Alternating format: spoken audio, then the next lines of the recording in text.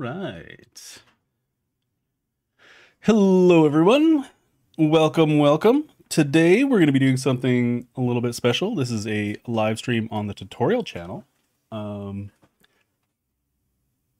says you can delay ads. Well, hopefully that doesn't spam you guys too much, but YouTube will do its thing. So let's get started into it right away. Today is a full tutorial playthrough. I'm just going to go through literally everything you need to know. If you're a first-time player, this is the video for you. This is under the assumption that maybe you have some of the DLCs. I do have another live stream recording on the channel where I play no DLCs as with Germany. But I'm just going to go through literally everything I do, step by step, walk you through it. And today we're going to be playing Japan, which will have a naval component to it. So, yeah. All right, so you've got Hearts of Iron 4 installed. Let's open it up. It's going to ask you if you want to skip the launcher. We're not going to do that. We're going to open the launcher, and I'm going to explain everything here.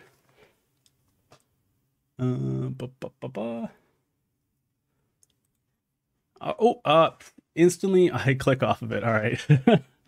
Give me a sec here. I got to close this. Just out of habit, I instinctively clicked play, but I do want to show you how to set up mods and a few other things in the settings that you might want to know about. So we're going to go back to that. Yeah, just give me a moment here. Bear with me, everyone.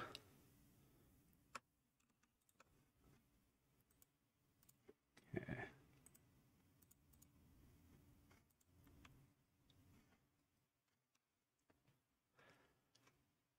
A little bit on the slow side because I am streaming, but should be fine.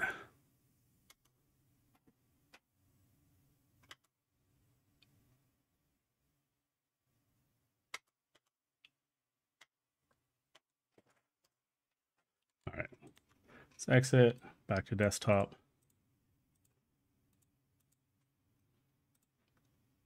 Okay, play Hearts of Iron 4. So we have the launcher here. This is the Paradox launcher. If you're not playing on Steam, you'll also have this.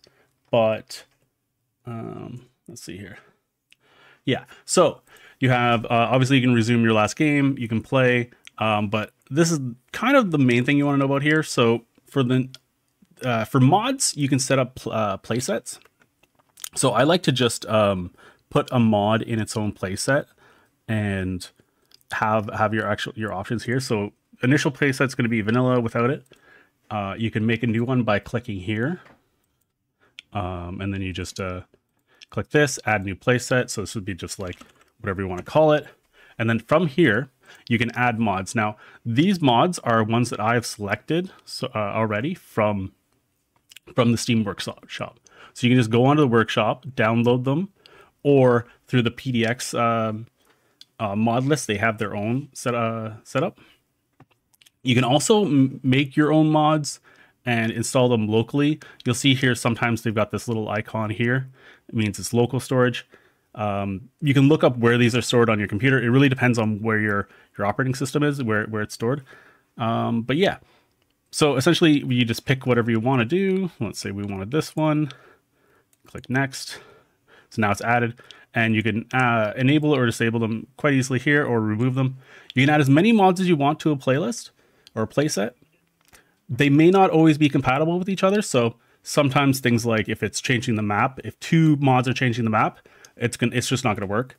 But if you've got something that maybe changes a little bit of the UI or like text or colors or something, and then you've got something that does a little bit more of an overhaul, they might be compatible. So just play around with that and test, or read the descriptions of the mods. Sometimes they'll say how compatible they are. Sometimes mods also break Iron Man mode. So if that's something that's important to you in terms of getting achievements, you may want to check into that. Yeah. And then the other main thing that we can talk about here in the launcher is you can add or disable any DLC. So if there's something you're not liking, or it's just a component of the game that you're not quite used to and you want to go back to the old version, you can always just disable it, even if you've got it installed. And that it's very quick. So yeah, same thing with music, unit packs, everything here. Yeah. This is where, of course, you got on your graphics settings. Sometimes there used to be a lot of bugs with like DirectX or OpenGL. Sometimes some video cards wouldn't work very well. And if you ever have like a massive issue with like a mod not loading or something, sometimes clearing the user directory helps. It's been less of an issue in the last few years, but that's always been an option. And then if for whatever reason your HOI4 doesn't work, coming here and going into your installed files and then verifying the integrity of the game files. This is also a thing that might fix a lot of errors that you have. So just future reference, this is kind of a thing for all Steam games, but maybe if you don't know. Yeah, we'll get into it now. Let's go play. So initial playset, I am not using any mods. And yeah, we're just going to load this up. Tab back over. And set up a game capture. So hopefully that was a little bit clear. I may cut out that the first little bit there, but okay.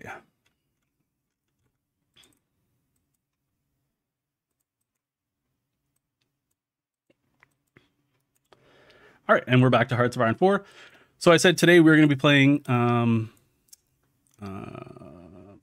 Japan. So of course you have all your options, single player, multiplayer. There are multiplayer games you'll find sometimes in this list. You can join them if like once you get comfortable in that. But a good way to find games is try to find the Discord of these communities. So like you can check out our Discord and ask people. They might be able to point you to servers and things like that. But finding people to play with voice chat is it's a lot better. It's a much better experience overall. Yeah. Options, we don't need to do anything with options. This is a career profile. It's kind of just some stats you'll see as you play, and then friends got some stuff, and yeah. All right, so we'll start a new game. If you're absolutely new and you're just not like you haven't played a game yet, I recommend going through the tutorial. It does explain a lot of things, and it might get you like past that like initial hump, you know. So I'll do that. But today we'll be playing Japan. I'm gonna pick the 36 start and pick Japan. All right, I'm gonna leave it off Iron Man mode just so I can save it. But you can, if you want to get into achievements, this is the thing to do. It essentially makes it so you can't save anytime, and you have to essentially reload it wherever you left off. So that's what that does. In terms of like difficulties, there you get like some bonuses if you go lower, and just a few things for elite. It explains it. I'll go through what all these mean later on as I'm going through the game. I'm just gonna play on regular. That's essentially what most people play on. If you see YouTube videos, people playing that, if they're in single player, they're just playing on regular. A big part of it is you see this political power game. Sometimes that can kind of slow down the timing of events. But otherwise, it just gives you a bit of a challenge.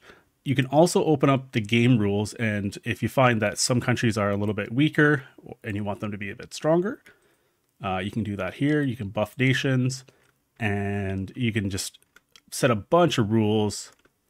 You know, you can also set like what paths they go down. So if you want them to do like a particular path, you'll see here though that a lot of them do disable Iron Man mode. So just keep that in mind. If you want to play an ahistorical game, you can turn this off, but it does get quite chaotic if you've never played it before, and you're kind of like you want something similar to what historically happened. Just keep that check there. All right. And just to show you that nothing's modified, that's that there. All right, we're getting into it. And I just want to say hey to Foy and the Dank Engine in chat. Thanks for stopping by. I do apologize. Today's going to be a little bit limited interaction, just because this is meant to be just a sort of recording for the channel. But yeah. All right. So starting up from the top of the HUD, we'll just go through everything. So political power. This is essentially like your mana, your ability to do stuff. You need political power for your focuses. You'll need it for decisions. Essentially, just a lot of things require political power. It's sort of like your government's capacity to do stuff. You usually get around 2 base value. And then depending on what modifiers you have, you may have sort of debuffs in terms of the natural spirits. This number can vary. So some countries get a lot of political power, like Germany gets a lot of political power. Japan starts off with like a pretty decent amount. And this can kind of change. And there are other ways to get political power, like sometimes when you finish focuses or do certain events, you will get like a boost of it. So the next thing here is stability. You want to keep this high. Starting off at 90% is actually very good for a country. So it looks like you can see here in the tool tab, it's actually our leader that's giving us a lot of the stability itself because of her ratio there. But yeah, you can see here that the bottom there, you get some effects if you have high stability. You want to pretty much always keep it above 50, especially if you're at war. If you're below 50 and you're at war, you'll get strikes, and it's just not good for your economy and everything. But yeah, you can see here we get some political power gain, which is great. You get factory output, dockyard output, and of course, consumer goods factor, which reduces the amount of consumer goods you have to give to your citizens. I'll go over that once we get to the consumer goods section, but there is like economic components and benefits to that. Okay. All right. So the next part is war support. You need war support for a lot of things. Again, when you're at war, ideally above 50%. If you don't, you'll get draft dodging.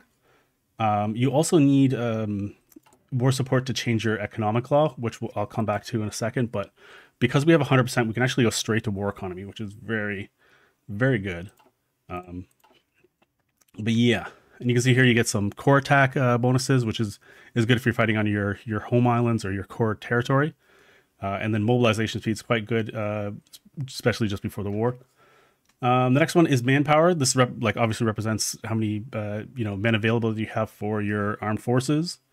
It's not your population. Your population, it'll be a percentage of the total population that you have. And then it's broken up into 2 sections. So you have core population, which is sort of like your proper nation, and then you'll have non-core, which might be occupied states or colonies. And you can see the values there are quite different. So 2.5% of your core population is available to us, and then a 0.049 of non-core. So it is important to recognize that just because you're getting territory, you're not necessarily going to be getting a whole lot extra population, unless of course you're getting core population. So yeah. The next is our factory count. We have military factories, naval dockyards, and civilian factories. The 2 ones to really pay attention to are the civilian and the military factories. This number together will represent the base part of the calculation for consumer goods. So you need so many civilian factories to support your essentially your domestic economy. So that's the consumer goods. So these 2 numbers put together will be the base value, and then it'll be a division of that. So you see here we're on partial mobilization. So people are expecting 25%. On the lower values, they can actually be quite higher. So it could be 35%. Here's 30, and then 20, and then of course total mobilization, they only expect 10%. It's kind of important to build civs early. You'll hear that a lot because if you do end up building military factories only, you'll eventually just have no available economy for your construction queue. I'll come back to construction, but I just wanted to point those two factories out first. And of course, dockyards themselves don't actually account to this. So if you're looking to do a naval build, you can actually build dockyards right out the bat and not worry as much as you would if you were building mills. Give me a second here. I just need to blow my nose. All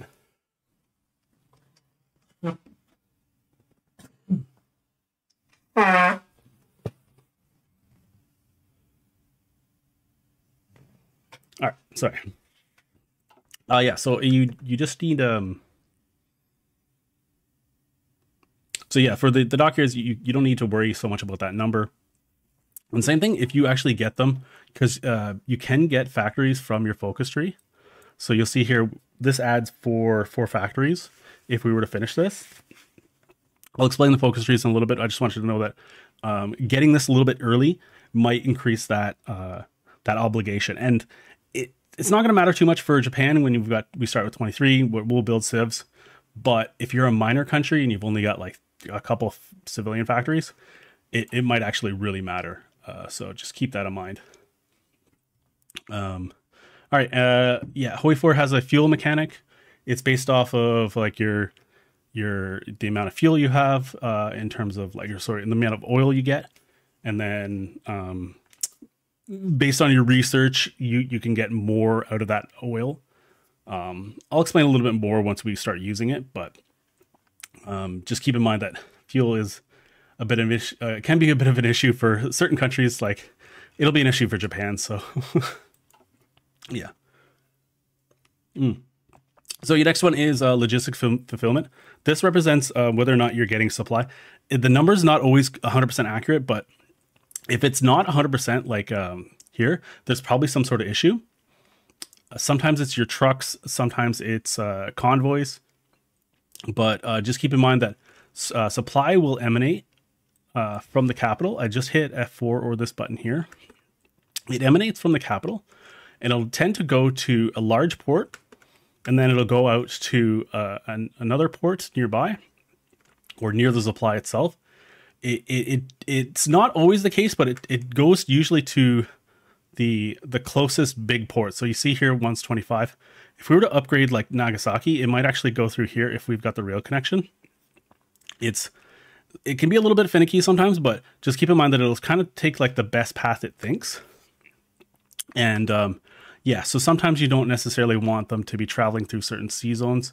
So upgrading the ports and the rail lines are very important. I'll show you this once we get into it a little bit. I'm going to be saying that a lot, but yeah, so that's how supply goes. So to go over water, you need convoys. They're like, Liberty ships essentially, and then trucks. You'll need those for if you ever motorize a section here, a motorization level. So this would require trucks for anything in this region. You can also motorize the armies, which is what I'll probably do when we get the trucks for it. And then trains are anything that goes over the rail lines. So it's a lot to take in.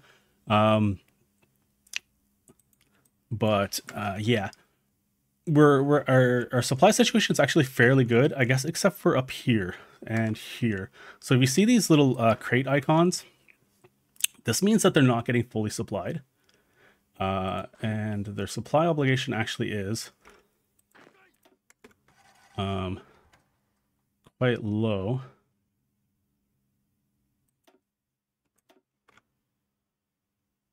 Oh, sorry. Here, this is probably a good way to look at it. Yeah, so there's 0 remaining in this in the state itself. And let's see where it's coming from. I'm actually not getting any supply from the hubs because it's too far from this. And I don't actually have, if we had the trucks, we might be able to get, so with double motorized, it's actually covering this here. So you can see here now, this is getting some supply from the hub, whereas this actually still isn't. So distance matters in terms of like the supply from the hubs. And there of course is local supply, which either comes from the infrastructure or the population. So like populated states will have a little bit of supply.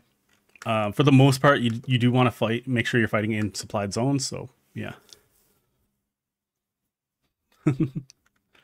All right, so we'll come back. We'll talk about supply a little bit more when we get around to it. Convoys are the number of convoys you have, like in terms of your ability to do trade and supply are the big ones. If you move troops over any sort of water, they need convoys during their transport. And if you do naval invasions, they also need convoys. Convoys are going to be quite important for Japan. I'll show you how they work and how to protect them, because the AI will be coming for our convoys and trying to sink them. And I'll show you how to protect them once we get around to it. All right, so that's it for the top there. The next here is command power. A lot of actions that your generals take hiring generals, hiring new generals will cost command power. We actually don't need new ones because Japan does start with a ton of guys. This sending attaches, there's a few things that you need command power for. Yeah, I'll point them out as we go. Army XP, Naval XP, and Air XP. They're the three experience types. These are used to unlock doctrines, make new templates. XP is very important in this game, and getting it early adds up. So, you know, Army XP is very important. So is Navy. We'll need it for doctrines. I'll come back to it when we get around to the officer corps. I'll explain this stuff here. I'll just keep in mind that we need it. Like, yeah. All right. So, the next bit is all of these different windows we have here. So instead of going through them, I'm just going to go through these little notifications, and I'm just going to work through them. When you have no notifications, it's something the game is telling you that you need to address. When you first start off, like, you just obviously have no research set, you have no construction, so you want to do those first, right? So the first three that you should always pick is the electronic engineering for one. This gives you research speed. It unlocks the next one down. Radio is very important. You want to get this before you go to war. Before you're doing any sort of combat, you want to get radio. The reason for is reinforcement rate. In the early game, reinforce rate is very low. They don't get into the battle. I'll show you how that works when we do fight, but just keep in mind, radio is very important, and you want to get this for the research speed. So that 3%, it adds up over the game. And then this is another 4 that you want to get pretty early. The next one you want to grab, machine tools. You need this. So this is your efficiency cap. It's essentially like, it's going to like add about 20% to your production right off the bat. Like, so we're going to use a different slot. You start off with 50% efficiency cap. This is going to bring it up to 60. So I'll show you what that looks like in the production queue. It just, right now, keep in mind, this is very important, and you want to keep these up to date. Very much like if you're in 39 and you don't have this, make sure you're researching it. In fact, if you get it a year ahead of time, that's good too. And then once this is unlocked, it'll unlock the industry focuses.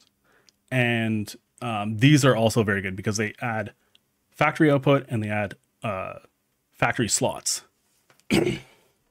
Now, you do have a mutually exclusive option between the two. For the most part, most countries, it's better to go dispersed.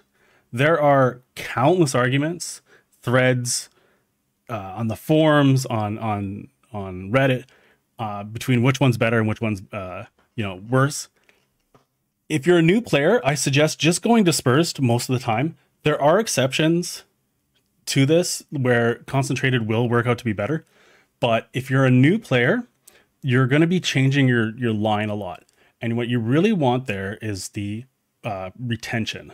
So you see there, production efficiency retention, because you'll be switching your lines probably a lot more than most people when you first start off. Not probably, definitely you'll be switching things around because you're constantly trying to balance your guns. This will make a lot more sense later, but just keep in mind that this is sort of like always as a new player, just pick dispersed. If the exceptions do come to concentrated, you're at the point now where you're probably doing things in Excel and working out your build to that extent.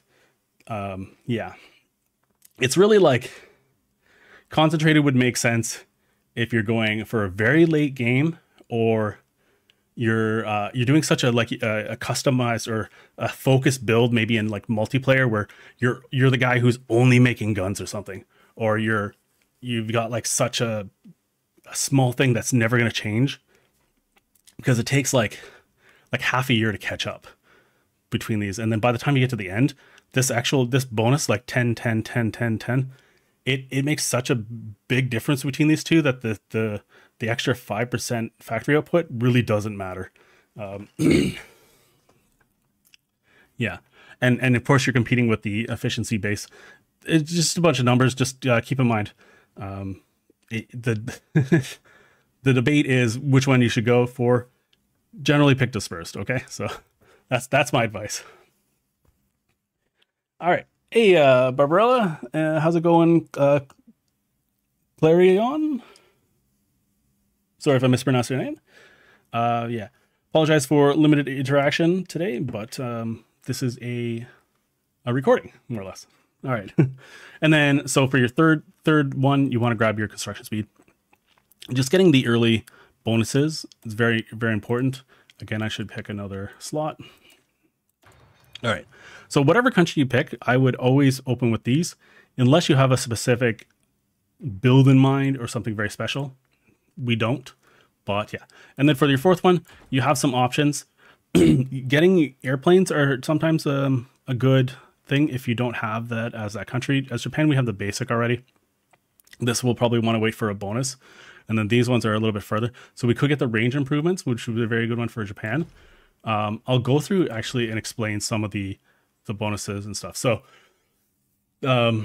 this is your guns. So very top left is infantry. So these are raw bonuses. You want to keep these up to date. You can kind of hold off on these until you're about almost ready to go to wars. Like obviously it takes 158 days to research. But you can kind of hold off on these.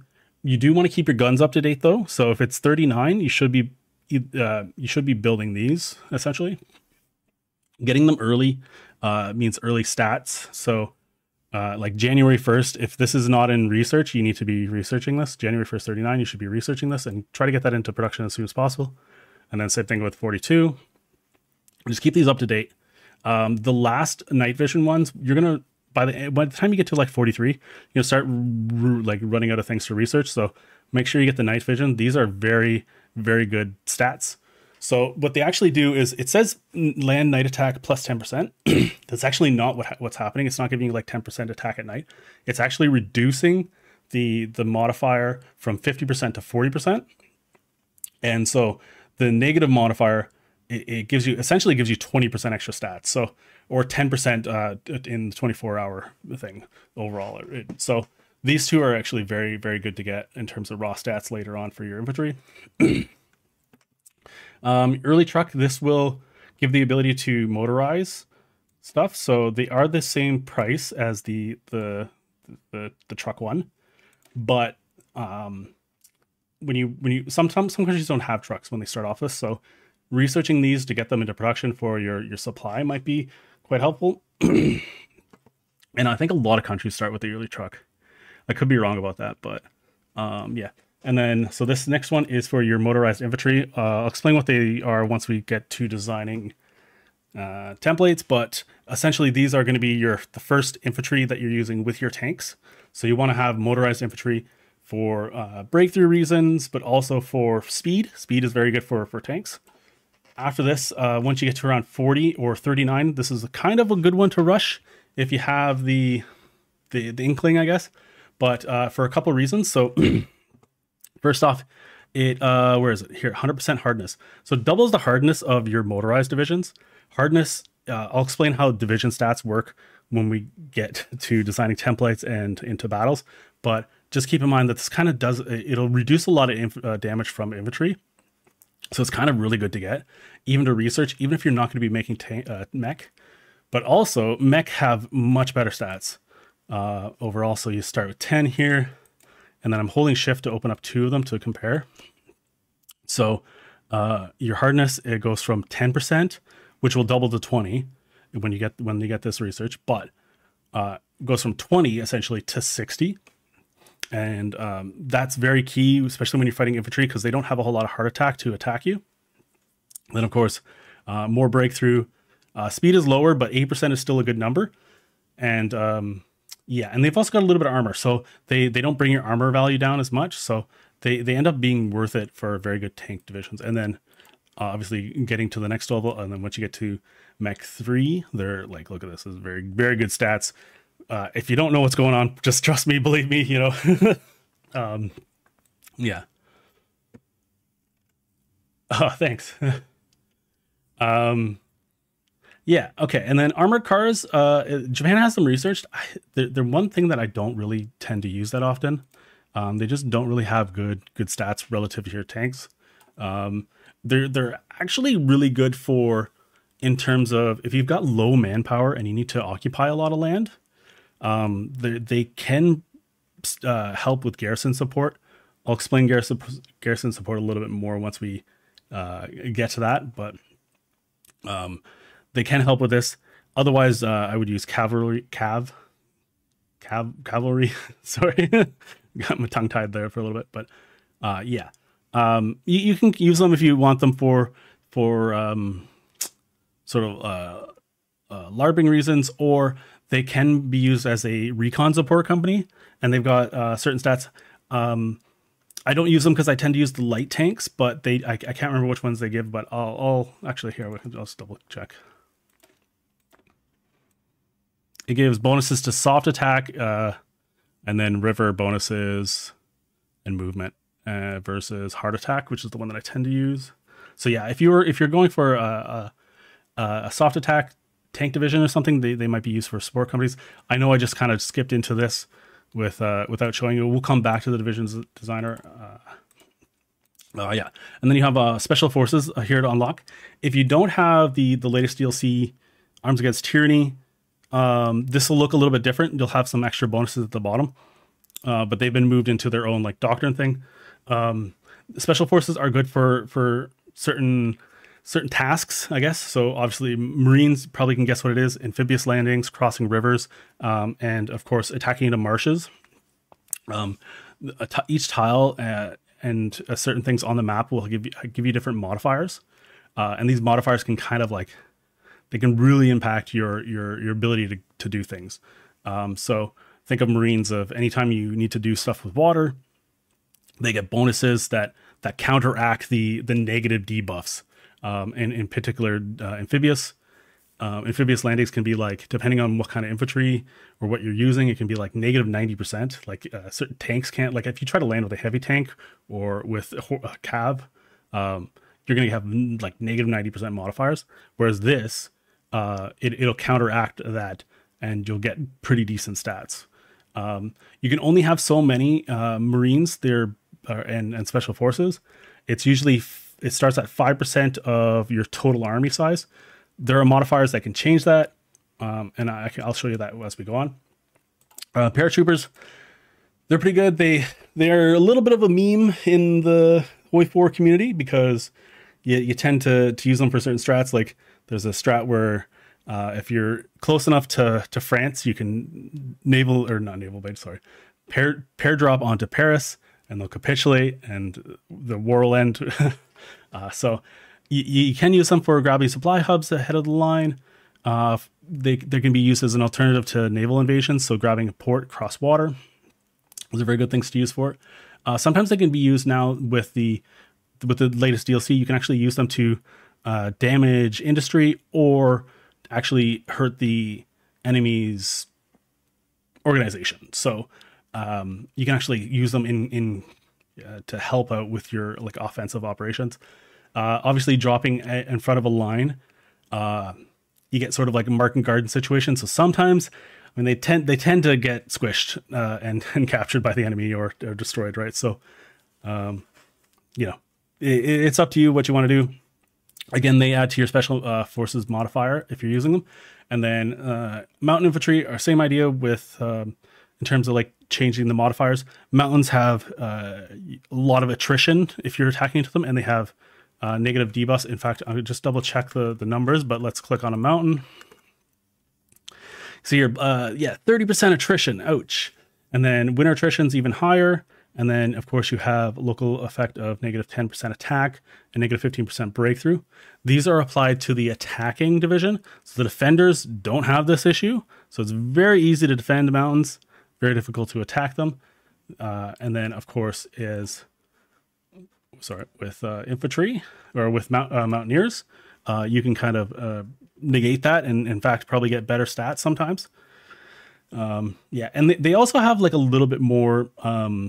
I think they have a little bit more organization than regular infantry. I'd have to check, but I think they regular infantry start at 60 base value, and then these ones have 70 for all of them, and they have a little bit more HP. But yeah, so they're slightly stronger than regular infantry. But then again, it really comes down to what you want to do in terms of your army build. Lots of options in the game. It can be quite complex, but just keep in mind you don't need to know everything all the time. But I'm just going to go over all of this, and hopefully some of it sticks. All right, so the next section is support companies. I did kind of show you them a little bit with the recon company. So this is this one here. This unlocked the light armored here, and of course we did have the armored recon. So this was the armored car. You get different bonuses based on what you have. As you research them, they'll get different things. So reconnaissance actually helps with rolling tactics. Again, this is kind of a big debate on how important tactics are in the game. It's kind of something that just kind of like, for me, it happens in the background. Because you don't really have too much control over how tactics roll. There are there are ways to get it so that a general might pick a trait over another one. And some of them can't be countered. So there is some meta to it, but I wouldn't worry too much about tactics in terms of that. The other one here, we've got engineer company. These increase your entrenchment. So when your units are entrenched, I'll show you how they work when we're getting into battle and setup and all that. But essentially these give you extra stats. So 2 entrenchment will be the equivalent of like +4 stats. And this is like the base value of entrenchment. So your generals and your field marshals will have modifiers on top of that. And then doctrines can as well. So this number can actually add up quite a bit. They also give you certain modifiers to like defense and of course fort attack and rivers. So your marine divisions, or your marine templates, you should be adding engineers to them. Engineers probably one of the better ones just overall for infantry. But yeah, and then as you go up, you will get more entrenchment, and then these are modules for the tanks. And then this is a special light tank battalion that you can unlock for support companies. Not battalion, but a support company.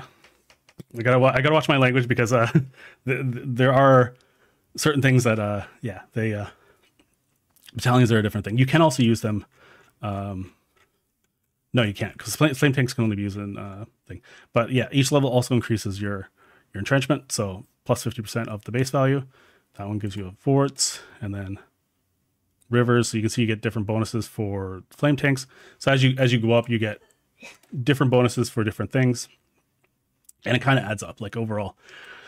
Yeah, like Hoi 4 is a game about stacking modifiers. So you start off with low values on things, but as you add more and more and more to it, and you get like the right general, and you get like the right support companies with it, and you get the planning on top of it, and you get all the doctrines, eventually you go from low stats to big stats, and the big stats are what lets you do like all the crazy movements and get your encirclements. And yeah. Yeah. In chat, someone says, so Willie C says that pair dropping as China in Japan is a good use. Yes, because China, if you're playing as China, you're never going to catch up to Japan's navy. It's just not going to happen. So, but you can catch up into their air force, especially if they're fighting allies. So, you build a lot of fighters, you build some transport planes, and you can kind of move over from like Korea.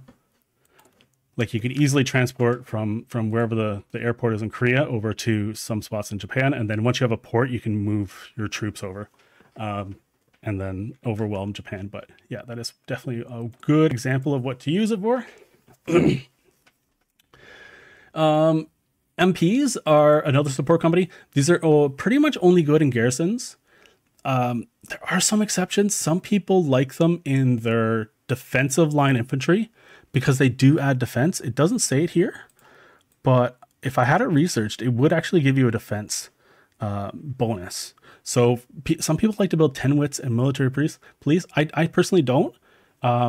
You might see it in that, but otherwise add them to your garrison templates.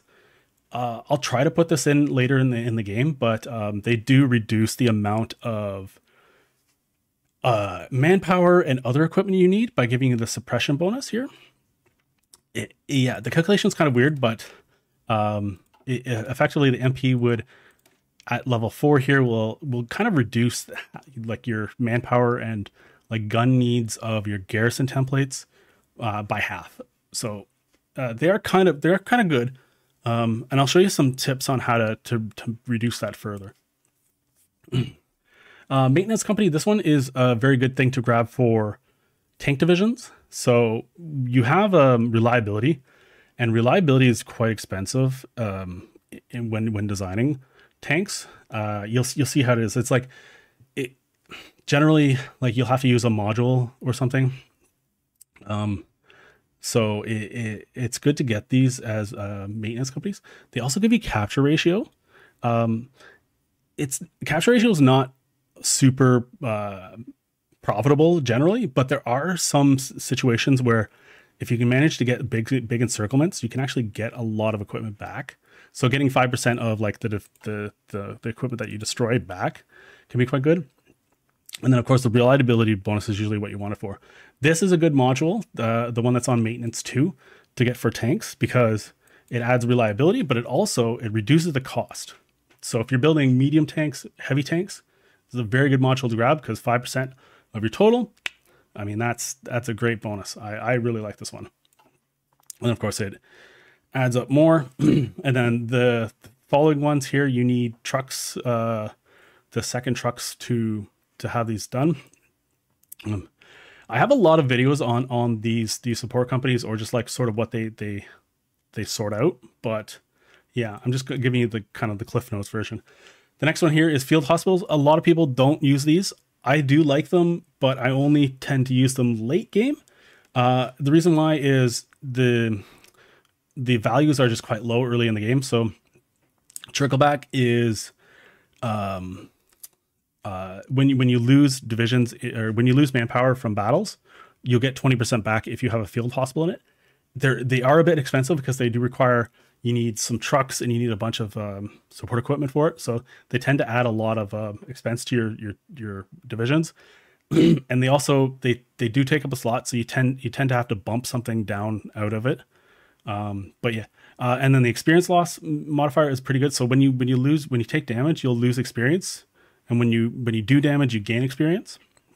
So by reducing it by 50%, not super great, but 15 becomes 25, becomes 35, becomes 45. So at 45%, that's actually really good.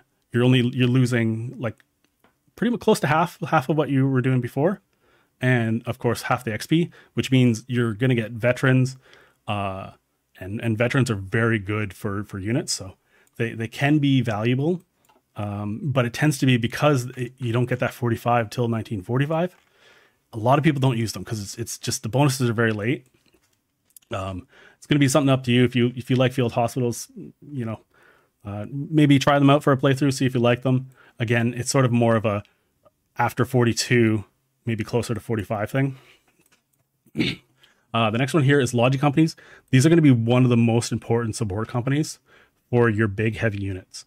If you're fighting anywhere that's not Western Europe, like literally, if you're fighting like outside of this region, and I'm not joking, if you're outside of this square and you have a division that's 30 combat width or bigger, you need to have support logistic companies in them. Okay, like this area has good supply, but the rest of the map doesn't.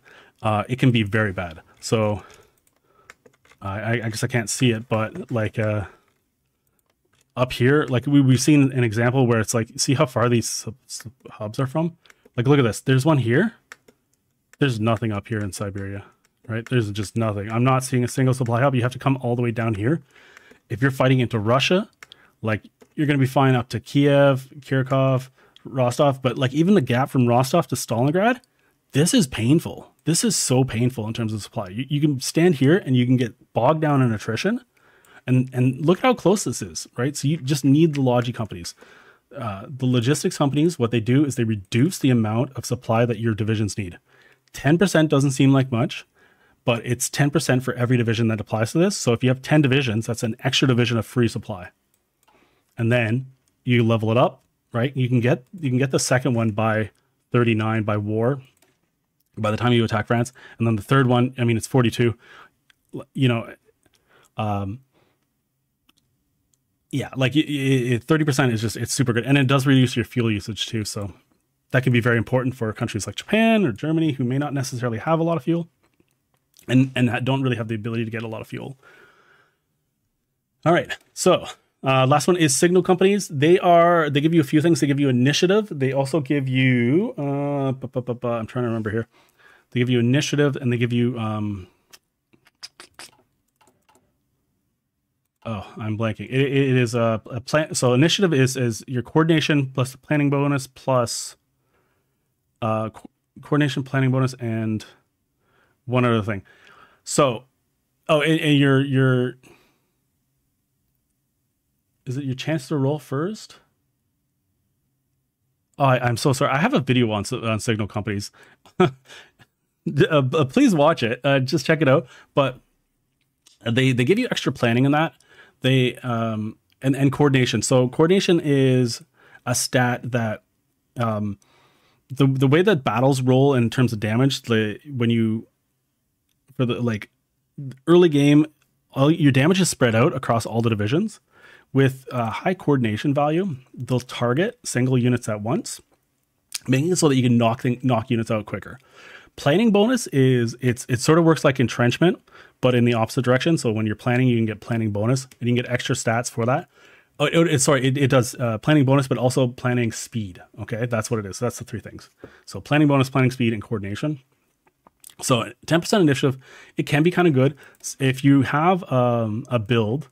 If you're doing Grand Battle Plan left side, I believe. Hold on. Max planning 10. So you get 10 here. I just want to make sure it's left side. So 10 there, that's 20. And then there should be another 20 here. Another 10 here. So left side Grand Battle Plan is the planning thing. When you make builds, you want to complement them. I'm so sorry for just bringing up doctrines like it's nothing, but we'll come back to them. You kind of want to make builds that complement each other. So signal companies for left side Grand Battle Plan are very good because they give you just extra stats on top of everything else. Otherwise, your mileage may vary. You may find that, like, although they're kind of good and they have like some benefit, you may not want them, and if you do want them, you probably only want them for your tanks. Again, this is something that like people argue to the end of the world on the forums about whether or not they're good or not. But yeah, that's one of the ones there. I would say out of all the ones on this here, it is good to get engineer companies and keep them up to date, and it's good to get logies. Again, if you're fighting outside of that square I showed you in Europe, those are the two that are pretty much must-haves for your big divisions. Yeah. All right. Last part here is trains. You'll have the ability to do civilian trains. And then these are the war trains. So they cost a bit less. Not too much less, actually. It's only 20 production. I never research them or build these because it is much better to get the armored train. The armored trains will have a little bit of air attack, and they're able to counteract the effects of enemy logistic strikes. So if you don't have air supremacy, you have to get these. Like, if you're not going to have enough planes to fight the enemy, you have to get these. Like 100%, you must research them and start building them. They also, they reduce how many you lose because of the armor value. The calculations are kind of weird, but they also shoot down enemy casts, and it kind of discourages the enemy from building them. Yeah, they're a bit more expensive, 70 to 105, but you lose like a fifth of them, and yeah, they can be very valuable. And then the last one down here is these are your railway guns. So they can add a bombardment value. So it increases, it reduces penalties from forts, but it reduces their opponent's entrenchment bonus, but it also reduces their stats. So you get a railway gun, and in a battle, your enemy will have negative 25% stats. I didn't actually know that about the entrenchment that like after hovering over this, but it says, yeah, enemy suppression. Okay, cool. Yeah, and then you can actually capture them too. So if you see you have an enemy, or an enemy has one, if you run over it, there you have a 20% chance to actually capture it, and then 80% chance to destroy it. So you may find that if you're just battle planning the enemy, you'll end up with a few of these. Just attach them to your armies and let them go. It's pretty good. This is the tank thing, the tank screen. I'll explain this when we do build some. I'm thinking I might build an amphibious tank to show you guys what that looks like. But as Japan, tanks aren't necessarily going to be our biggest priority. I will show you them because we will need to just cover it for the tutorial. But effectively how it works is there's 3 types of tanks. There's a light, there are mediums, and there are heavies. So scratch that. There are also a 4th type, and then there's also flame tanks and amphibious tanks. But super heavies cannot be used at the battalion level. They're only a support company now. And then, yeah. And they're effectively how you think they are. Like light tanks are a small tank that are cheap. They tend to only require a little bit of iron. They have a low production cost, but not so good on the stats. So 15 armor, that's going to be okay against infantry. But against any other tank, it's just terrible. The next one here is your mediums. They're pretty good in terms of value. So they're still quite inexpensive initially. The guns and the turrets can make them a lot more expensive, but the chassis is cheap. So is the resource cost. And of course you start off with double the armor just at your medium. This can actually get quite high. So you can get up to 50 with the advanced ones. So mediums tend to be the fan favorite for most playthroughs. And eventually you can get to the modern tanks. And again, you probably will only ever build these if the game goes very late, but yeah. And then the 3rd type here, still pretending there's 3 types, but yeah. They do cost a lot more initially. So the last one was 3. Let's hold a shift. So here's the basic heavy, here's the basic medium. 3 production cost. That's good. It's not very expensive, but this starts at 12, and then we'll go up from there. So and then I think all the turrets. Yeah, okay. So this is it. So the improved actually requires chromium. So when you think heavy tanks, think chromium, and make sure you have chromium, because you're not going to be building the basics probably for too long. Like once you get to 9240, you're going to want to have the better stats, and then same the heavy tanks as well. Yeah, so it depends on what you want to build. You need to have access to chromium. So some countries have it, like the Soviets have quite a bit of chromium. I'm just going to open the trade menu. We'll come back to this, but Soviets have a lot of chromium, so they can build heavies if they want. South Africa does, Turkey does, Cuba, if you ever play it, and Yugoslavia. So like these are countries that maybe you might want to consider them as to build heavy tanks. But if you're outside of that, unless you're confident that you're going to be able to conquer one of these pretty early, keep in mind you're going to be trading away a lot for your resources. So maybe consider mediums. Like you can make some really good mediums without, that won't have like as good stats as the heavies, but they'll be a lot cheaper, and they'll be like considerably better than anything the AI will build. All right, so that's it for the 3 types. Then you have basic engine and you have armor. So these allow you to go up to the value. So you can go up to level 4 when designing a tank, but you get this one, it goes to 9. This one will go to 14, and so on, right? So when you're designing a tank, you're going to be limited on what number you can get up to. All tanks have to be faster than 4 kilometers an hour. So you're always going to want to keep up with the engine. And sometimes with the armor, again, it comes down to what you want to build. So sometimes people like to do a really heavy armor tank. Problem with that is that they're very expensive. So it's going to be a bit of a balancing act when you come through and actually do the designs. You can look up decent designs. I'll show you guys some stuff too when we're going through it. So it usually comes down to your turret and the gun that you place on it. Those are going to be where most of your stats are from. And then the extra armor stuff might be beneficial for like breakthrough and, for your speed if you want to go make a really fast tank. But yeah. Okay. And then, so we did the 3 main ones, talked about mediums. They're essentially like just like a sort of a hybrid between medium and heavy, but like with good stats, okay cost. At this point, you're going to have a lot of industry probably. They're okay to build. I just don't really get to that part of the game that late. And of course, they cost chromium too. So, it's going to come down to maybe you don't want to do that. All right. So the amphibious tanks, they work like a Marines essentially, but tanks, right? So they have the amphibious bonuses. They're not super great in a lot of other tiles, but they are very good at naval invasions. So think of these as Marine tanks, so you can get a chassis by researching this here in, it looks like 38. And then if you get to 41, you can actually get the amphibious drive. And then so for the cost of a little bit of reliability, a little bit extra cost, 10% is actually quite a bit. So it's two base value and then plus an additional 10% on whatever. But you can actually make like your regular tanks into amphibious tanks with this module. It'll make sense when I show you the tank designer. But yeah, keep in mind that a lot of things that you research will give you modules. So we've covered a few where like the easy maintenance gives you that. But most of your guns and most of the gun modules are going to be under the artillery tab. So there are 3 types of artillery. You have anti-air, artillery, and anti-tank. So anti-air, they're very good to have in your divisions. It's probably one of the, I'd say like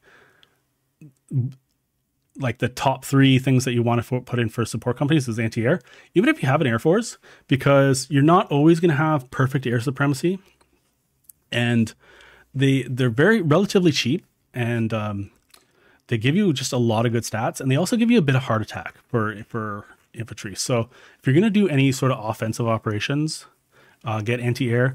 If you're not going to have an air force, it's much cheaper to build anti-air into your units than it is to build like 2 5,000 fighters, however many you're going to need to combat it. And they also give you a bit of piercing, so they can help you take out those light tanks with the 15 armor. Like this anti-tank or this anti-air is actually going to help you with that. This is one of the this is a ship module. This is some of the guns. So no matter what you research, you can actually get down and you'll get some of the guns. So even these ones here, like you get the heavy cannon from this. So even if you never research anti-tank, you'll get a pretty solid gun by the end of it. So they're good to keep up with. The next one is artillery. So artillery, it gives you soft attack mostly. That's what you're kind of building it for. So you get soft attack bonuses. Again, you're getting modules, you're getting upgrades, extra stats. Like again, Hoi 4 is a game about like stacking modifiers. So it's just stats on stats on stats. Yeah, so like artillery 2 will give you 30 soft attack. And these just kind of add up over time. Soft attack is very good against infantry because they're soft units, and then hard attack will be against motorized and tanks. And that's what the anti-tank is for. In single player, you're probably not going to need this. If you ever need to build anti-tank, you're probably just going to build it as a support company. In multiplayer, people build them a lot more because as a way to counter tanks, because most of your damage comes from tanks and that. Again, it really would depend on the mod too, but in vanilla multiplayer, it's good to put anti-tank in your divisions. You may not necessarily need it, but you may want to research anti-tanks for the guns. So you've seen how we got basic cannon here, but we didn't get basic cannon until it's a little bit further. No, I guess it was right away.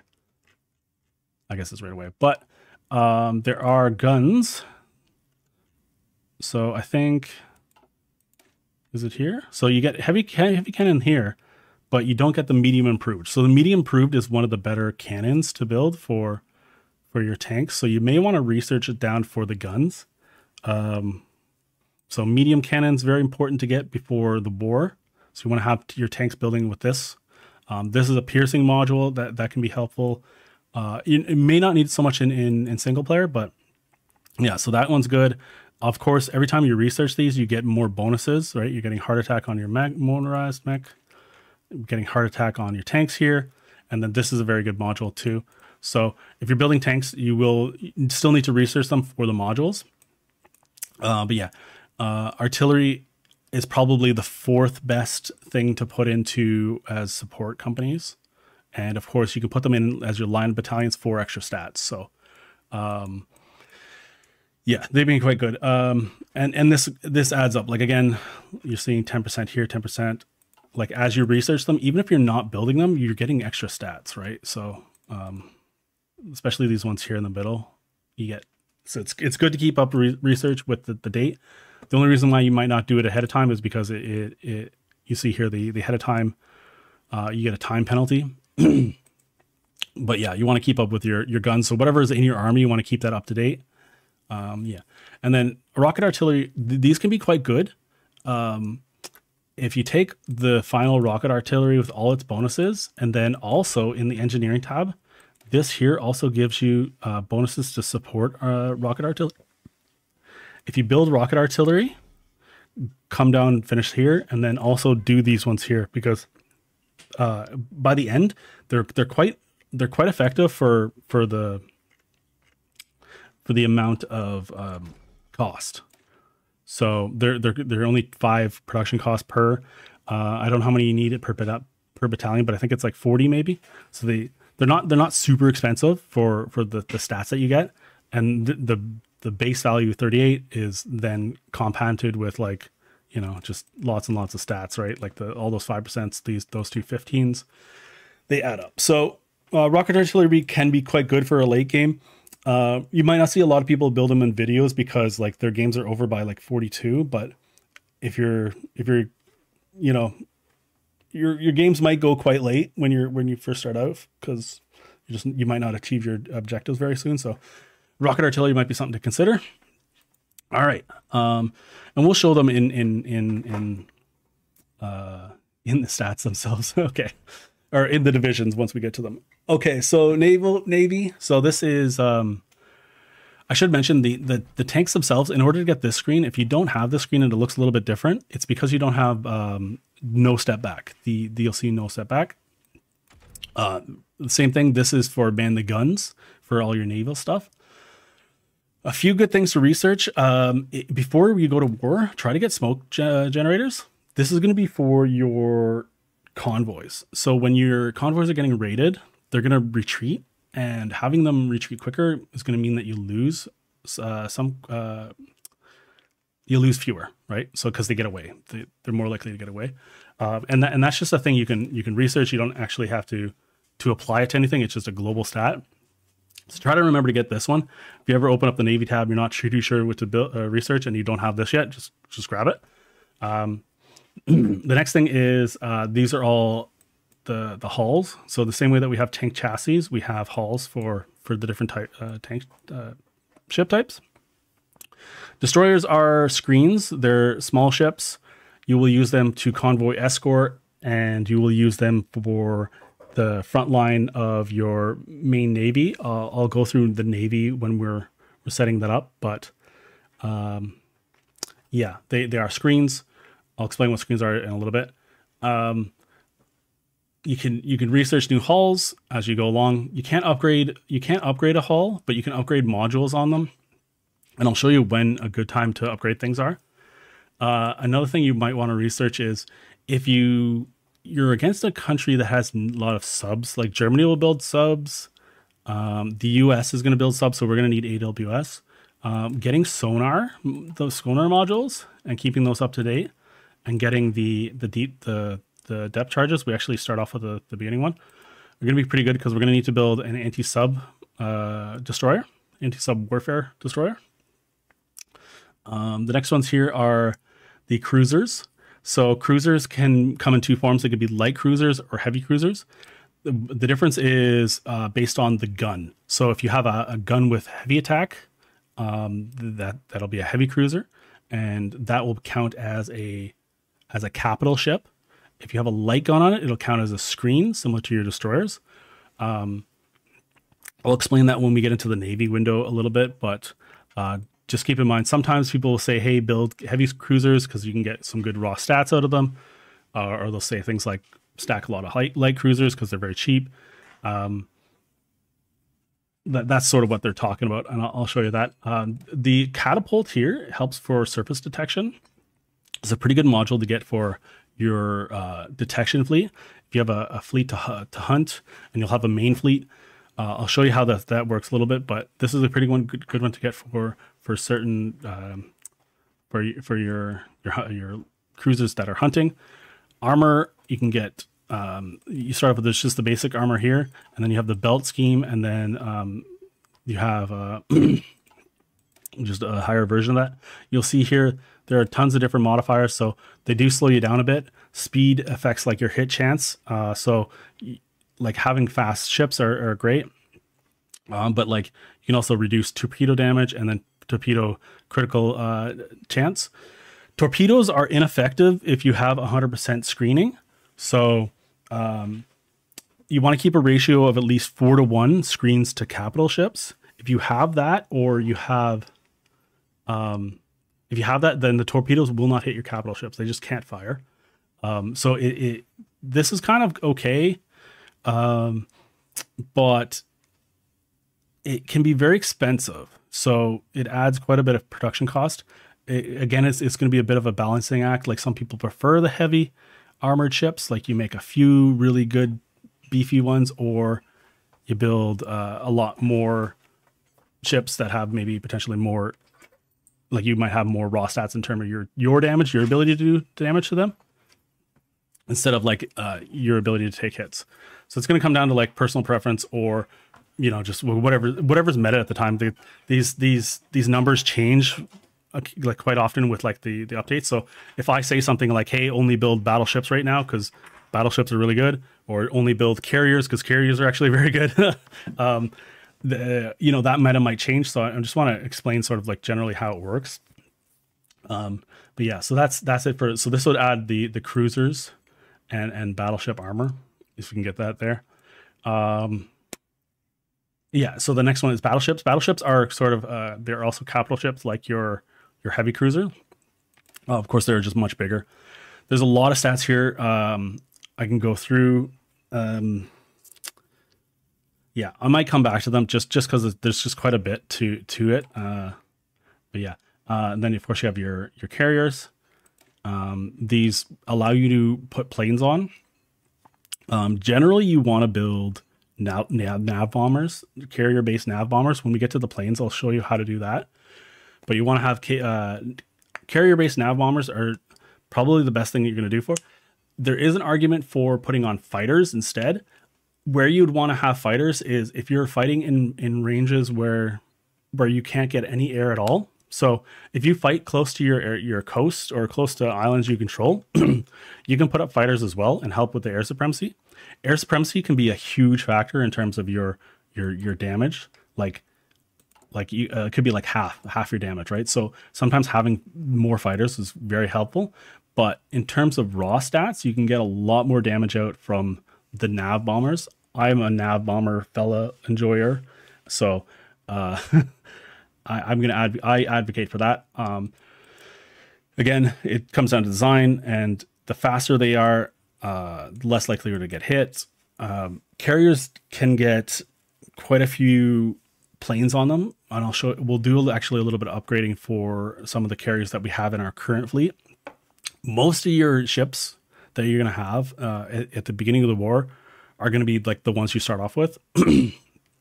And it's good to upgrade them. So I'll show you how that works. Yeah, and you only ever want up to 4 carriers in a fleet, unless you go with one of the doctrines, which is this one here, strike base. If you get down to this one here, carrier overcrowding, if you get this here, you can have 5. But yeah, so four per fleet, and then obviously the best ships you can muster. And then the last one is our submarines. So submarines are very, very good at doing a lot of things. So they you can use them for spying. I like to you can break them off, use them for spying. They're good for intelligence. They're good for sort of corralling the enemy's supply into like certain sections. You essentially want to get like the best engine, the best torpedo that you can muster, and then get snorkels. Getting these here for reduced sub visibility, and then building the sub 3s. These are the usually ones that I'll build, and then I'll research 4 and put the 4 engine on the 3 because of the extra chromium cost. You've noticed probably some of the ships, the bigger ships, have chromium requirements. Again, chromium, we've seen how it's sort of like a limited to certain countries. So unless you have it, you're not going to want to really build it. So I tend to like the subs 3s with the maximum snorkels, with the maximum torpedoes, which is on the next screen, and then the sub 4s are this 4, and you can use them to shred the enemy's supply, their trade. You can really mess things up. So I really like subs. All right, so this one here is your modules. So instead of being like based on a lot of guns, there are some stuff on guns, like your anti-air ship modules are here. But if they're not on one of these here, they're going to be in this screen. Yeah. I think you can build subs with because you get surface detection. I'll have to double check this. I don't actually build it, but I think you can put catapults on them. Yeah, quote me on it. I'm pretty sure you can do that. Okay, so we'll talk about armaments a bit. Okay, so I mentioned sort of like the light guns and the heavy guns. So you can see here, this is a heavy gun. That's a heavy gun. This is a light gun. Sorry, this is a light gun. This is a heavy gun. See how it's heavy attack? This on cruisers would be the difference between a light and a heavy. So as your main module. And yeah, so as you research these things, you can get different turrets, essentially. So depending on what you're building, so if you're building a lot of destroyers or light cruisers, you might want to come up here and do these ones. So again, like how artillery is, you get bonuses to them. And so in the same way that Hoi 4 is a game about stacking modifiers, you do kind of want to specialize, right? So you can make a fleet and have a lot of extra light attack.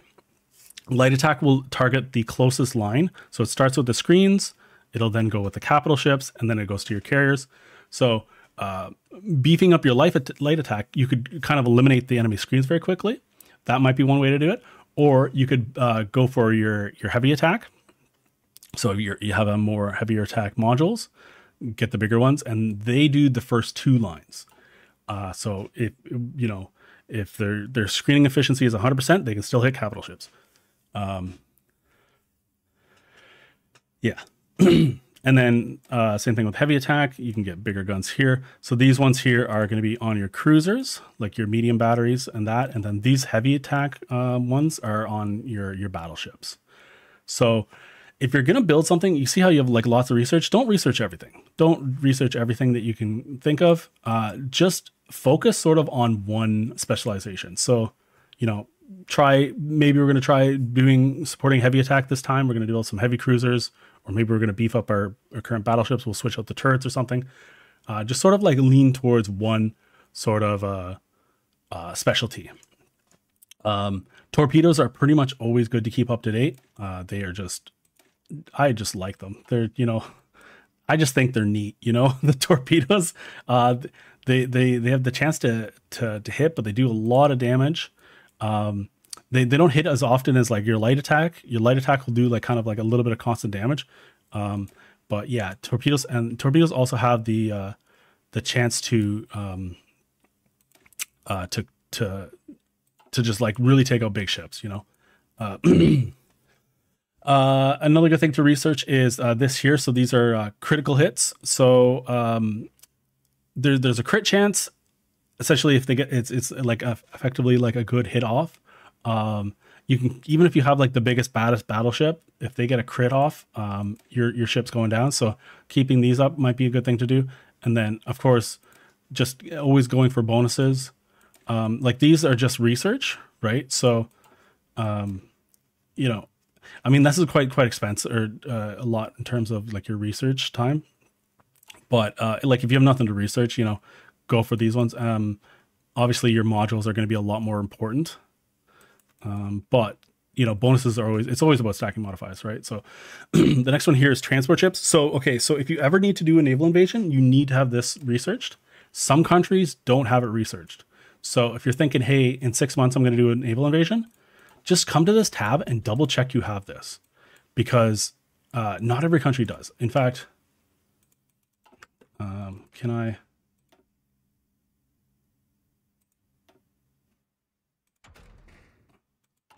Yeah. Okay. So this is, sorry. So I'm going into the other Manchukuo, and I'm looking at their research, and I scroll down, and they don't have it. Okay. So I'm not actually, this isn't my research. This is actually my puppets, Manchukuo here. So I've done this because they're my puppet. I have complete intelligence on them, and I can actually look at their research. We'll come back to this screen. Sorry again for clicking very quickly and not going through things. There's a lot of information in this game, and with all the DLCs, there's just so much more. But yeah, make sure you have this, because this allows you to do naval invasions. It gives you a 10 capacity off the bat. There's a army doctrine that gives you a little bit more, but otherwise you're getting your capacity through this research. The next one gives you an extra 20. It unlocks floating harbors, which you have with no stat back. And it also gives you a little bit of defense, which is kind of cool if you're worried about getting naval invaded. And it reduces the preparation time. I'll show you a really quick way to get the preparation time down anyways. It just requires a little bit more clicking. And then the last one, once you're well into the late game, that's 1944. You can get 100%, not 100%, but sorry, this is an extra 100. So you get 10 to start with, then you get an extra 20. So you have 30. You can unlock, one with tip of the spear to get another. Did they remove it? I'm thinking of another one. There is another one that gives you bonuses to this, but yeah, you can get a little bit more, and then obviously the last one. Like at this point, if you have 100, if you're doing 130 division naval invasion, that's, I mean, just make a clip and put it on YouTube, bud. Like, like that's, people are gonna want to see that. But yeah, that's more capacity than you're ever gonna need, essentially, right? Like that's okay. And then the last part is mines. Mines can be quite effective at getting you naval supremacy in a region. There's two ways to deploy them. You can put them on ships, so like subs or destroyers can do them. And you can also deploy them by air quite late. So you can do late. I think there's something you do, and it takes a long time, and you do it over time with a half a dozen ships. You don't necessarily want to put modules on every ship that you have, but yeah, I'll show you what mine laying looks like when we get into that. All right, there's a lot of information to take in. If you guys want to pause here and get a little drink of water or something, I recommend doing that. But yeah, without any more delay, we'll go on to the planes. So there's a bit to the plane designs. And we will design ships, tanks, and planes later into the whenever I get to unpause. But yeah, I'll explain a little bit here. So you have the small frames, you have medium frames, you have large frames. These chassis can go on to make different air types. So for your small ones, you can make fighter planes, you can make naval bombers, you can make CAS, depending on what modules you put on them. For the medium ones, you can make tactical bombers and strategic bombers. And naval bombers as well, but they'll have longer range. And then for the large ones, you make strategic bombers. You can do some sort of you can do patrol vehicles, and I think you can still make navs. Yeah, you definitely can make navs. Yeah, so for your smaller airframes, they have a lot higher agility, and they're cheaper. So those are the main two things why you would want to have a small airframe. So if you're trying to get air supremacy, what you're trying to do is you're trying to build as many fighters that completely cover the air zone as possible with the best stats. So there's a little bit of a balancing act, but you tend to want to favor the small airframe. Some places where you want to fight, you may wish to do the medium. So if you look here, there's a difference in terms of range. Does it show the range? It does. Okay, so your base value range, it's 500 on the small. For the medium, it's 900. So you forfeit quite a bit of agility. Your air defense is a little bit higher on the medium, which is actually good. So for range, you need to cover the air zone effectively to get air mission efficiency. And you also want the best stats, and of course the production cost is a lot more. So your base value is double the expense, almost double the expense between these two. thing. So you would have half as many planes, more or less, if you went with the mediums. In some spots, like probably an argument for Japan, you could go for the heavy fighter on the medium airframe. I think we're gonna still do the small airframe, and then we're gonna add modules to boost the range. So, yeah. Just in chat, yeah, guys, this will be a VOD, absolutely, and yeah, thank you for letting me know about cruiser subs. Yeah, yeah. I apologize to chat, guys. A little bit of a limited interaction if I'm not paying attention to you. But yeah, back to the people in the VOD. Yeah, so there's a lot of types you can do. You can mix and match modules, but as you get bigger, you get more defense and you get more range for very much an increase in cost. So you can see here 66, 32, 17. So small airframes, good for your fighters, good for CAS, close range nav bombers. So like the Mediterranean, they're a very good spot for it. In Europe, these are very good planes for it. Yeah, potentially you might want to do mediums. Again, it comes down to the cost. It's like if you have 2,000 fighters up and they have 4,000 up, like even if you have equal stats, those 4,000s are going to shred you. So it is a bit of a balancing act. We are going to go for the small airframe for the fighter in our playthrough, but keep in mind, some people will recommend heavy fighters for certain air zones. So fighting over if you had an airport on Iwo Jima and you had a naval battle, it would be nice to have the range like way out here, you know, because you could get fighters like you see here. These are, well, they're quite small, but do we have any big ones? No, we don't. But some tactical bombers will have quite a bit of range, and you can get like you can get some really good range on planes, but they are going to be expensive. All right, so that's that. I'll show you how to build them all the way down to advanced. Jet engines paradoxically are not that good for fighters. So if you do get the modern chassis, I'm just going to let you guys know this right now. In the current version, the modern airframe is good. Get the modern airframe if you get to that far in the game, but just keep the engine 4s on it. Keep these ones here, just the regular engine 4s on it. It has something to do, like the range is lower, so it's not good, and your agility goes lower, so it's only plus 5%, and then it just works out that they're currently not good. Yeah, so I just keep with the engine 4s. If you end up building modern airframes, I guess just like it's kind of like replicate like the jet engines in the 1940s were just not super great. It wasn't really till like the late 40s, like 49, early 50s, where jet engines sort of came into their own. So like in this period, the technology is not super great, and it's not really meant to be.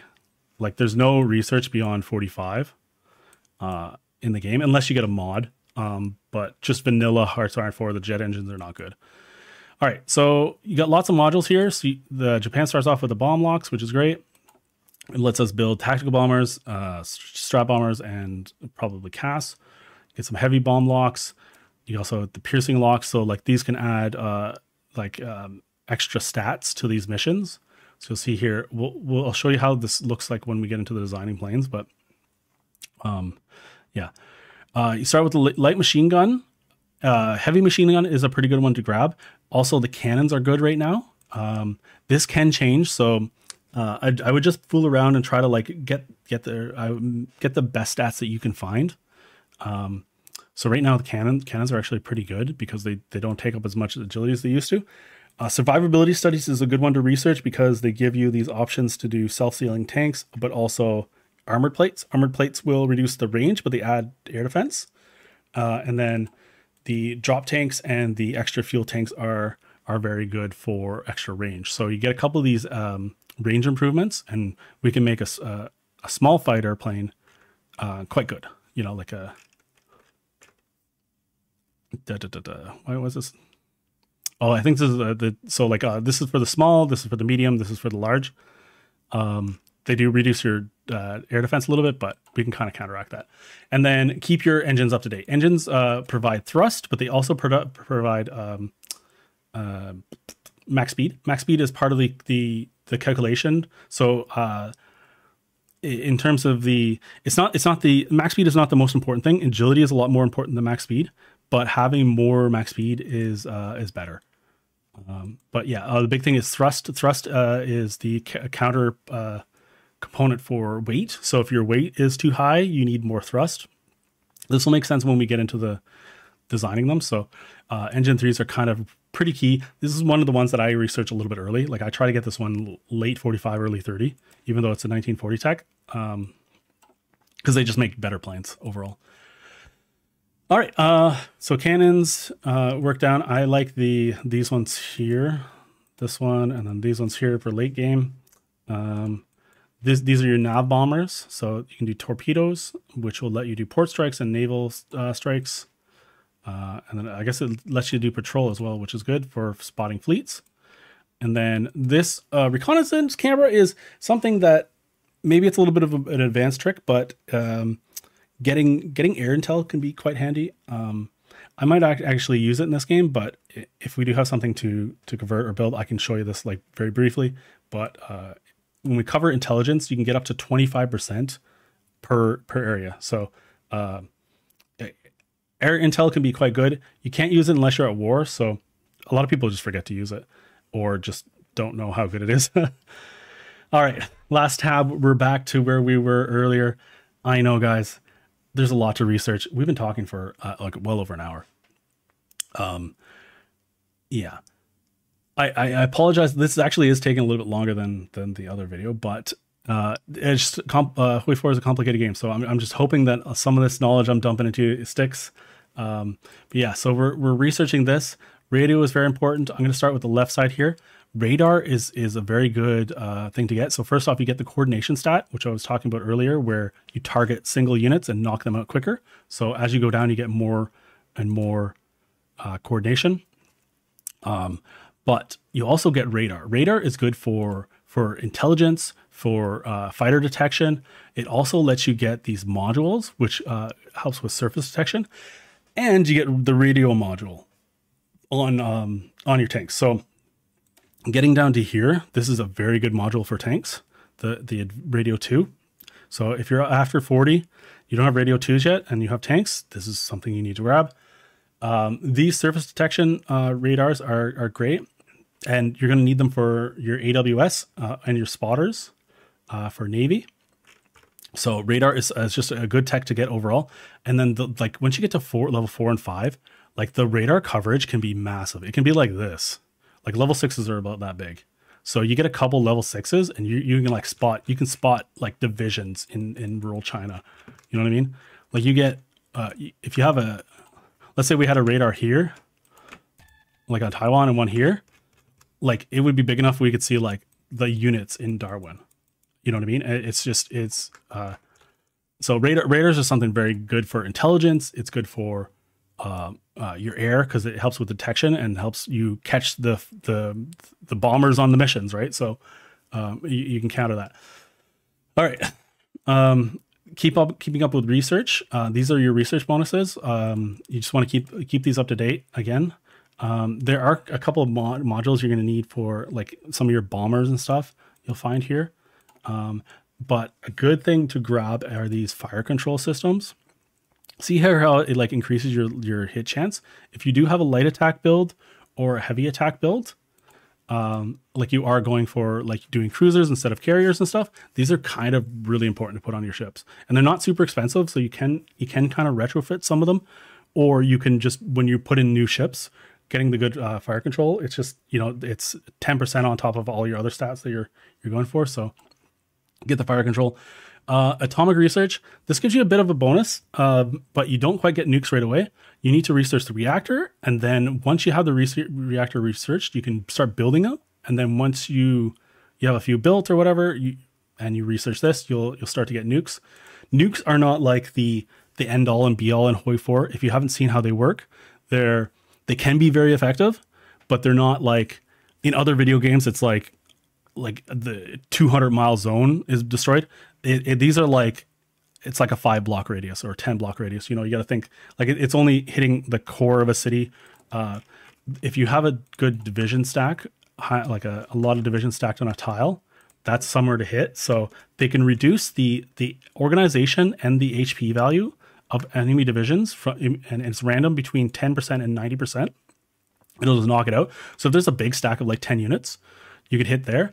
Also, if there's an airport, so see how I have these planes here. I have 200 planes here. If a nuke were to land on this airport, it'll damage the airport all the way down to like almost probably 0. But it'll also destroy, completely delete all of the planes that are on this tile. So if you're fighting an air war and you can kind of just like get air supremacy in a zone very briefly. So you see here, this is how you drop a nuke. So you click the tile itself, you bring it up here. And it'll say you need 75% air supremacy, at least one strategic bomber in range. The bomber is easy to get and to get into range. But yeah, you can get air supremacy for just a moment, that's 75%, and target their airports. That it's very effective. So people will complain that they'll say that nukes in Hoi 4 suck. You just have to use them correctly.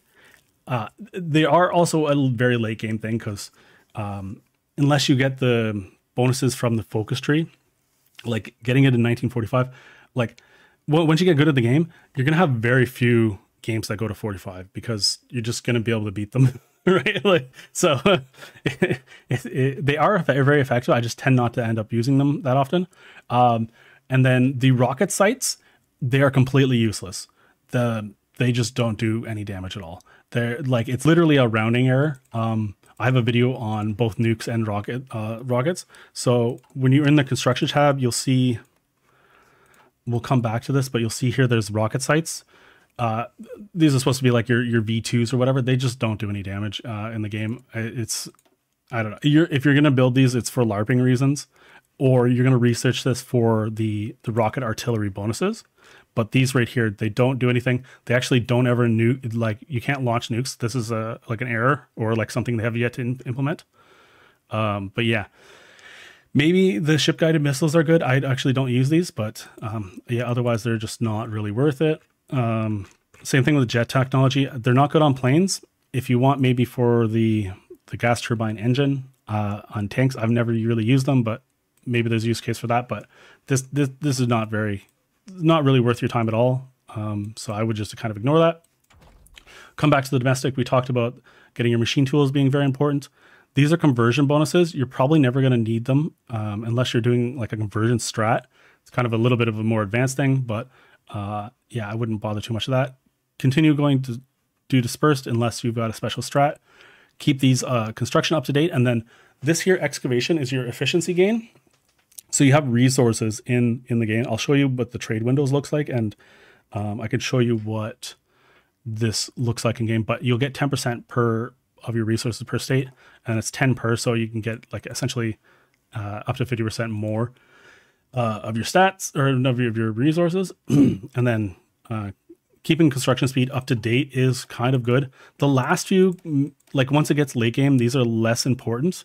It's more important early to get the construction, if that makes sense. It's just the way the numbers work out. And then you have synthetic oil.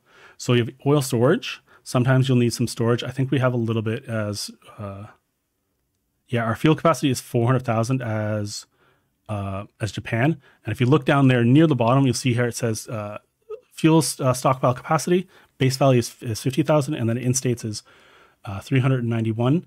And that's because we have actually some silos, fuel silos. And then Japan is luckily they have synthetic oil operation or experiments, so you can actually build the refineries, synthetic refineries. And then as you research these, you'll get rubber. So one per factory per these, so you can get up to 4 per factory. And then you can get oil from the refineries, and then this can add up.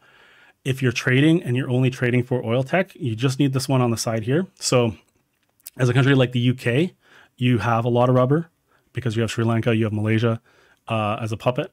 You have access to a lot of rubber, so you're not going to need rubber, and you're going to also just really want to get it from your trade. So you're going to want to do these. But even if you are building refineries, it's good to get them all. So as Japan, these are important researches. Yeah. this is definitely going to be a multi-part video. So okay. All right, and so that's it for the research tab. So for our fourth one, I'm going to research our anti-air. So okay, so this is another thing with the Arms Against Tyranny. You can get a research bonus with this, and then at the end you'll get a completion for the Mios. I'll actually click this to show you what this looks like, but this is going to research a little bit quicker, and I'm going to get some funds for the Mios when this is done, or the MIOs. All right, that was it for research. I apologize. There was a lot of information dump. This stuff will overlap with stuff that I'm doing later. But yeah, so we're back to our factories. Remember many years ago, sorry, an hour ago or so, we were talking about factories. You can build civilian factories is what you want to build first. Now, there's a question about infrastructure. So infrastructure is a good thing to build because what infrastructure does is it speeds up your ability to build buildings. Okay, so where you want to build infrastructure is in states that have a lot of research or a lot of building slots. So Kanto is a good example that has 12 slots. As I research down this, I'm going to get 20% for this, 20%, 20%, 20%. It's going to, by the time I get to the bottom here, it's going to double the amount of building slots. Now, Kanto has currently 12 slots, and I'm building in 2. So there's 10 already built there, but it'll double. So it'll be 24 by the time it's done.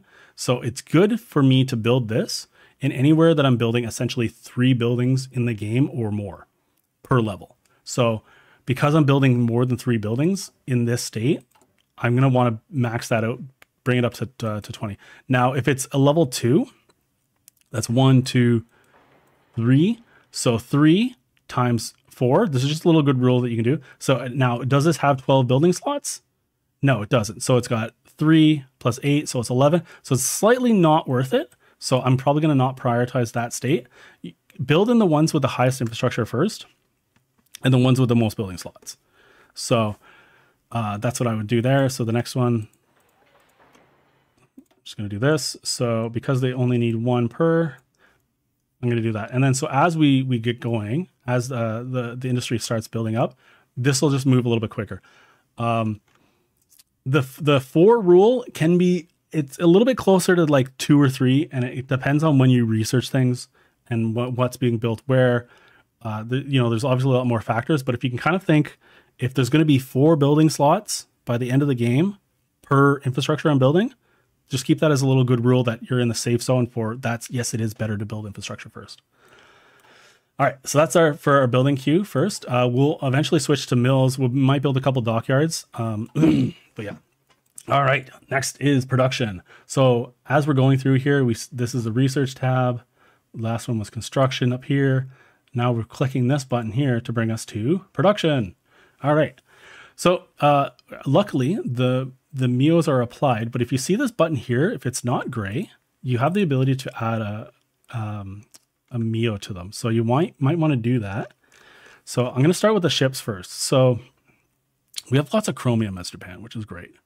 So I'm going to go up on dockyards. So when these finish, they're just going to reassign themselves to do more here. I'm going to build off 1. I'm just going to complete the one that we're doing. And then we're going to do this, complete this one, make sure they're only doing 1. We're going to want to design our own ships, but because they're kind of more than half done, I'm just going to build them. I'm going to finish them off just because they're, it's production that we're going to get. It's an extra ship. It's not really going to cost us too much. Okay, and so they're all 1, not that one, not that one. So these are early subs. They're not super great, but yeah. And we may not finish off this converted cruiser. So I'm gonna double check how many ships we have before we get into it. So okay. All right. Well, I'll come back to the ships, and we'll see if we'll cancel that or not. I haven't played Japan in a while, so I actually don't know what the better solution is, but we'll figure it out here together. So I'm just going to go back to our production line. We have 8 factories that are currently assigned out of total 15. Before you unpause at the beginning of the game, you can add as many factories as you want and you'll retain the efficiency. When you switch the production line, new factories will not have the production efficiency right off the bat after you've unpaused the game. So at the beginning, you have the ability to do a few things. Now, if I wanted to add a new line, let's say, for example, trains, here's an example of what it's going to look like after you unpause. Because we don't have a production line already happening, it starts at 10% and then it increases by 0.247 per day. And then it'll go up. And based on our research, this is what this does. It affects our output. So there's a base value for military factories, and then based on their production efficiency, it's that. So you see here 10% production efficiency. If we hover over this one, 49% production efficiency. So it adds up, and you can effectively double your production just by having efficient lines. So you want to not change your production lines as much as possible, which means you need to sort of plan out like the ratio of your divisions, and the more you do that, the better your build will be. So I wouldn't worry too much about switching when you're new. It's kind of expected. That's why you go dispersed. But as you become a more advanced player, that's something maybe to keep in mind. I'm going to put a couple on trains right away because we're going to need a lot of trains as we build units. We're also going to need some artillery. Yeah, and I don't think I'm going to build the light tank. I'm actually just going to stop building this. But we'll come back to the tank production. So I'm thinking this might be a good thing. So let's open up our division template and talk about what I was saying with that ratio. So we currently need 1,240 support equipment. I might switch out this for that. That's looking a little bit better.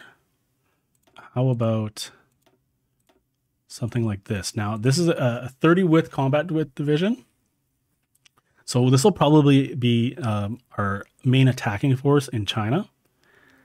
It gives us good soft attack, but we're seeing here, I've got 84 to 1,200 units. So I kind of want to build about maybe 1 to 12 or 1 to 15 for artillery.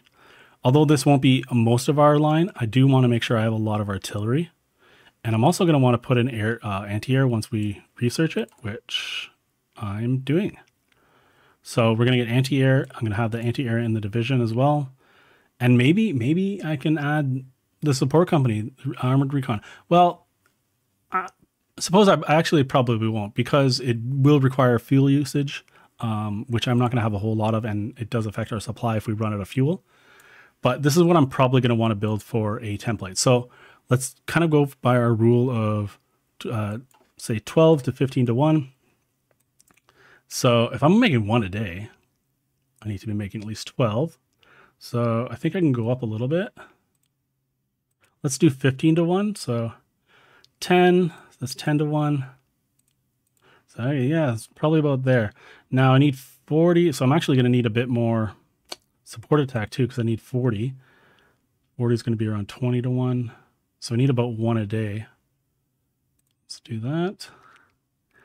Okay, so that's not a bad ratio there. So that, most of my line will be guns. So there will be a different unit that will have mostly guns. So probably want to do something like that. So I can build this for a little bit. I'll probably move down on this and then go up on anti-air when we get the next line. But yeah, that looks like a pretty good production queue at first. Honestly, favoring the guns earlier over the artillery might be even better. I think I'm just going to go with 3. So I will want to go up on artillery later, but getting early guns will be key because we can also train our units. So yeah, that's looking pretty good. All right. So for our focuses, this is the focus tree. So now I was talking about political power earlier. So in order to do a focus, it requires 1 political power per day. If you're letting this run, you can bank up to 10.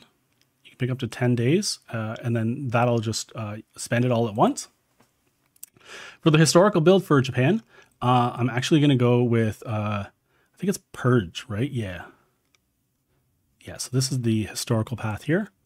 We're going to purge the Kohota faction and then work our way down to Marco Polo, but we could also we want to guide them first and then we get early war economy without switching, which is great.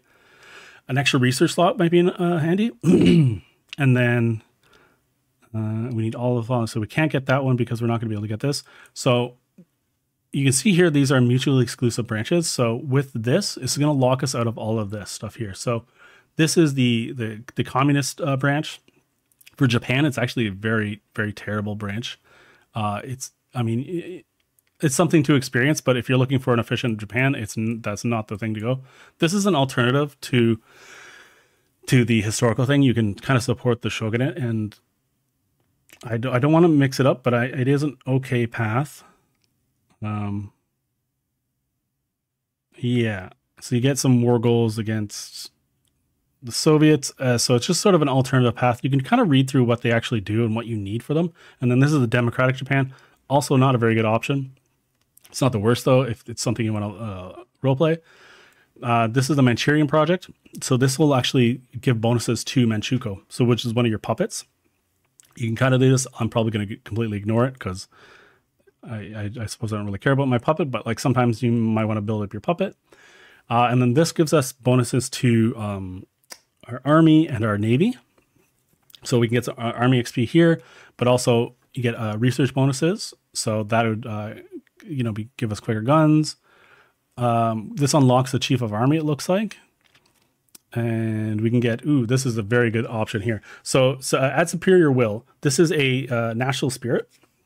So this would add it to here. So you see here, we have all these modifiers.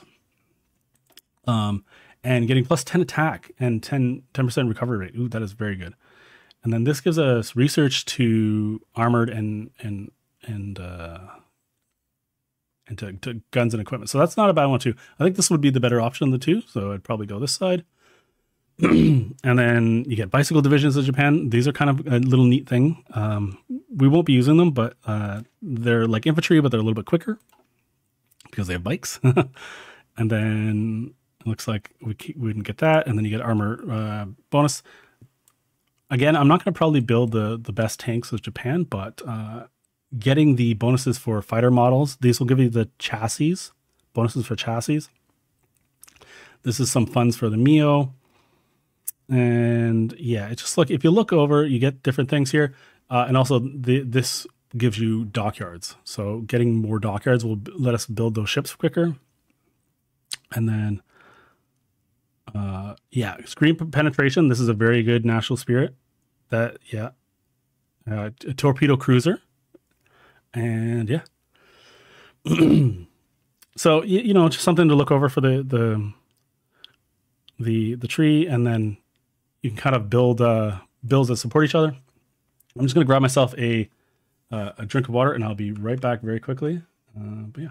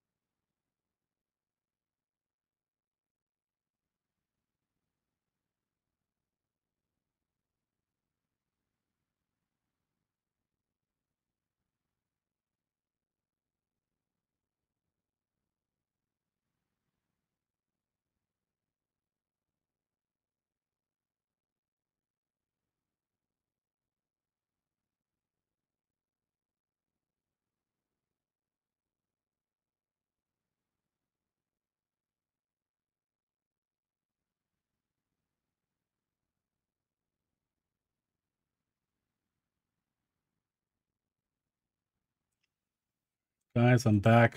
I already losing my voice.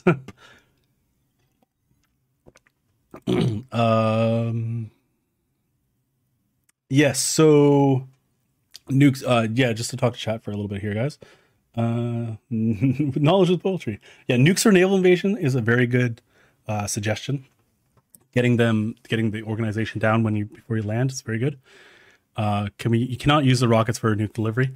I think they intend for it, or maybe it's moddable, but you can't do it in vanilla. Yeah. In fact, when I seen that icon, I made a video about it. So it's a thing. Yeah. And Alex, yes, I'm only streaming tutorial stuff on the tutorial channel. I do have another YouTube channel, Pigeon Plays. So if I have Ahoy 4 gameplay or other stuff there, I will be streaming on that YouTube channel. And I do also have the Twitch. So if I'm just playing a game, I'll dual stream between Twitch and Pigeon Plays. This is a special thing for the VOD, for people who want to watch a sort of more like slow, talk about everything kind of playthrough. Sort of just cover the bases for everything, because if you guys don't know who I am, I'm Pigeon. This is my Hearts of Iron 4 tutorial channel, and I make very short videos that are very concise, but they only talk about one thing. They don't talk about the entire game. So this is sort of to cover that basis. And it's something that I'm chipping away at. It looks like this is going to have to be a multi-part series. I'm only going to have, I only have 4 hours today. So I think we'll probably get into the China War, but I will want to show you guys how to do naval invasions. I'll show you I think we're going to need to fight the Allies. So we'll see how it goes, but yeah. All right. Let's consider this back. Did you go for the recent change? Yes, I can go over that. So I'll go over this just briefly for you guys here. This should be I might make this an extension to the video, but essentially now it's the old system was the way that the base expectation is now. So you still have your consumer law. So it's military factories plus your civilian factories is your total factory count.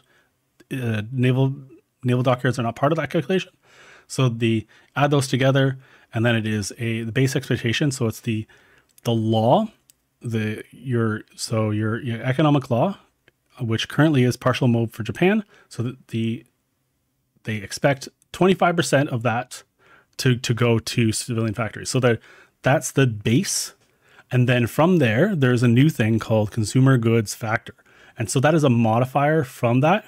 So based on potential spirits, stability, things like that, they are multiplied together. The calculation is it's 1 plus or minus the percentage as like a decimal point. So it's and then that times together as part of the thing. So the way that it works out here is you see the factors is we've got a 10% modifier from a national spirit, and then we have negative 18 from stability. Those two put together multiply out to make 90%. So we're only expecting 90% of that 25%. So then it's 25 divided by, 25% times 0.9, and then you'll get out the 22% is the actual expectation. And then they take that 22% and then take 22% of the combined civilian and military factories, and then they round up to the next number. It's it's just a bunch of math, but to simplify it, it's just you have a base value, and then the modifiers modify that base value.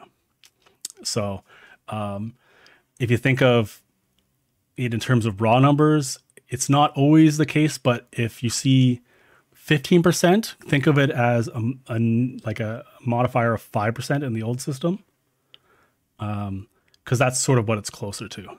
Yeah. Explaining on the fly is not very good. I need some graphs. I need to show you guys numbers. But yeah, just think that it modifies the base value. It is very confusing, but they did it in such a way that you'll never have zero consumer goods, because there was an issue, or like, at least according to the devs, they really didn't like the fact that you would have zero consumer goods on a country. They hated that. And of course, like as players, it's what we want to do. We want to get that number to zero, because the fewer consumer goods, the more we can build with, right? Or trade with. So yeah. So that's what the change is. It's just sort of that it'll sort of it'll never hit zero. It'll just approach zero. You'll always have at least one factory required on consumer goods if you have any factories at all. Yeah, so that's that. All right. If you're watching this in the future, I might have a video out on this already. So if that's something you're curious about, consumer good factories, just check out the channel. Yeah. Okay. So we just finished production, and I'm going to go through the next one. So it seems that we're missing some equipment. It looks like we're missing the carrier fighter, the tactical bomber, close air support, and carrier. So you know what I'll do? I'm going to take all of our planes, even the ones that are on the ships, and I'm going to just bring them to a single airport. So you see these ones here on ships. These are in an airport, I believe. Yeah, and I'm going to merge them up, and we're going to train them, and that'll sort that out. So for the time being, we could ignore this. If you see this, maybe you forgot to put something in your template. So when we get anti-air, maybe I'll research anti-air, put anti-air in there, and then I'll forget to produce it, and this icon will appear. So it is important to check it, but for the time being, we're good to ignore for now.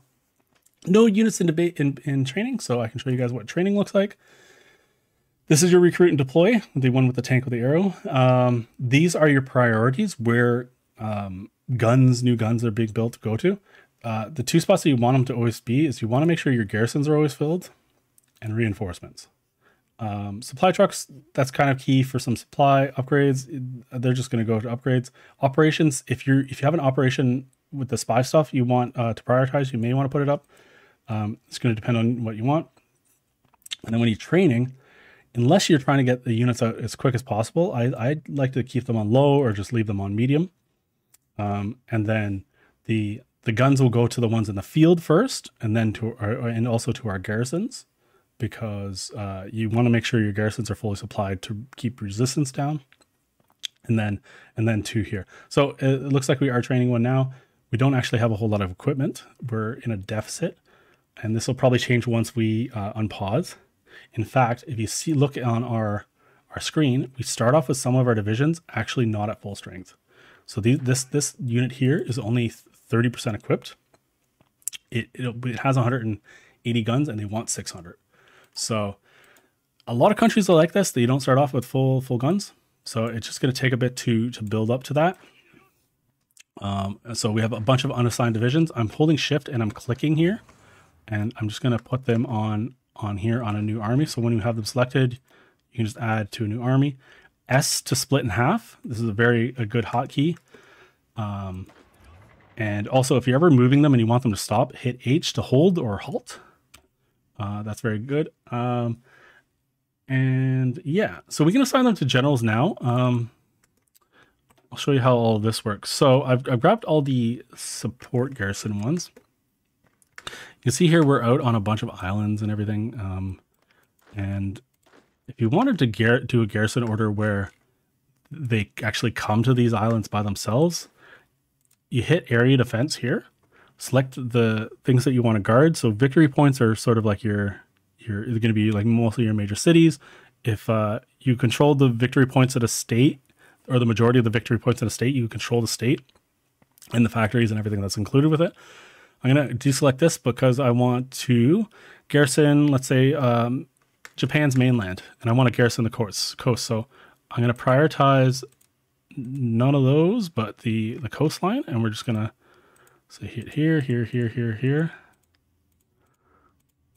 Let's say we just want to garrison the king. I'll come back and I'll garrison the islands later, or maybe we'll just be very aggressive, but yeah. So I've made a garrison order here, and when I unpause, they will move. We'll do it in a second. You can also assign generals. You can filter by stats. Attack is probably the one that you want to focus on the most, because in terms of like a raw value. Supply consumption is a very good one as well. If you're fighting, getting the reduction in supply consumption. If you ever have units and you're fighting with them, make sure they're assigned with someone. Now, this might not have been our best option for our garrison. Maybe we want someone who's a little bit more, maybe we want to save Yamashita for something else. So let's just pick that guy for a garrison. Let's say this is our good units, right? We're going to pick our good fella. Now, we did assign him to a different army and then back to another one. It's going to take 15 days now for him to move. I click an army. Sorry. I click an army and then I click this one here. This adds to an army group. When you're under an army group, you can now assign a field marshal. And then, of course, we're just going to pick ones with very good stats. The only time you would ever want to grab someone with lower stats, or if anything, the lower medals. So see how they have like medals here? You do gain medals quicker if you have fewer of them. So sometimes you may want to grind someone who's a little bit weaker. That's a bit more of an intermediate thing, but just keep in mind that you can upgrade your generals as they fight, as they gain experience, as they do certain things like combat with a battle plan, or maybe they're fighting with tanks or cav or mech. Maybe you're crossing rivers or attacking into forts. You'll get certain bonuses. You have infantry, and you can unlock these. And there are earned traits here. And then once you have the earned trait, you can get a corresponding general trait if you have levels. So the more levels you can get more of these. Field marshals can get these traits here. Logistics wizards is probably one of the best ones in the game in terms of like the left side stats, because just negative 15% consumption or supply consumption across 5 armies. It's glorious. I love it. Other than that, it's going to be corresponding builds. We talked about a max planning build and how you can get kind of extra planning. You can get planning from here, from your field marshal, from your general. You can also get it through these field marshal stats. This would be sort of like a certain build that you can go for. Usually, planning is not the biggest one that you want to grab for. You want to, of course, optimize for attack. Optimizing for attack is a good one. But there's also entrenchment builds. So like in the same way that there's planning builds, you can do entrenchment builds, and sometimes this defensive doctrine might be better for in terms of raw stats. Like a Soviet hold, if you're being attacked by the Germans, or playing as France is a very good one for entrenchment builds. Reinforcement rates, I was talking about that with the radios. You get into the battle quicker. Reinforce. I'll show you what the reserves look like when we do fight, but there's sort of stages for units to, sometimes they're not always fighting, but they're there, and you want to make sure you have good reinforcement. And then recovery rate is when they're not in battle, how fast they recover their organization. And then, of course, you have terrain types. So this is a variation of terrain types. We were talking about Mountaineer, how they give you debuffs. So getting this here would give you bonuses to attack on any unit that's in this general. Getting 2 of these that are listed here combined will give you the ability to get adaptable. And this reduces the terrain penalty to 30%, or it reduces them by 30%. So all of these terrain penalties, so you have hills, which gives you, depending on what kind of unit you have, will give you certain debuffs. So mountains are pretty much universally bad for everything except for mountaineers. And certain like heavy tanks can't fight in urban tiles. It's probably better to show you here. So you see how you have modifiers here. But if we go on a tank, this isn't a very good tank example, but see if I can make one real quick. All right, so here's a heavy tank. Yeah, negative 50% attack in urban tiles. So you can kind of reduce that by 30%. So, you know, not good in jungles. They're definitely not good in mountains. You know, good against forts, but that's pretty much it. But like adaptable can be one of those traits where surprisingly overall is very, very helpful. And you get this by attacking in that terrain. So fighting in mountains, fighting on hills, desert. And as you get more medals, this becomes harder to do. So sometimes you want to grind specifically for adaptable early. You may hear that in multiplayer games. People will say, hey, can we grind for adaptable? You know, there's forest tiles here, or there's jungle or whatever. That's what they might go for. And then, yeah, so just hover over and read what they do, what bonuses you can get. there are certain things like if you don't have air, camouflage expert is very good. If you don't have air supremacy, amphibious invasion is pretty good because of the grace period here, and it's really easy to get. This is one of the ones that are super easy to get on a general. Yeah, so I mean it moves a little bit quicker. That's not super great, but the grace period when you land somewhere, having an extra 10 days of supply before you hit, like it helps you like land next to a port and help the naval invasion push it off. Scavenger can be kind of good if you're doing one of these equipment crasher things. Fortress Buster gives you this ability to siege artillery. If you get Fortress Buster, you get heavy tanks, you get flame tanks. I think some of the bonuses can combine up to be like done in such a way that if they have a level 1 or level 2 fort, you actually get more stats than the fort gives them. Sorry. So like there are certain things that you can really make this worth it. This here, makeshift bridges is a good one for if you're having difficulties crossing rivers, or yeah, you just need one terrain type, and you need this one here for you attack from 3 tiles essentially. And then treasure speed's okay. You're probably not going to need that one too often.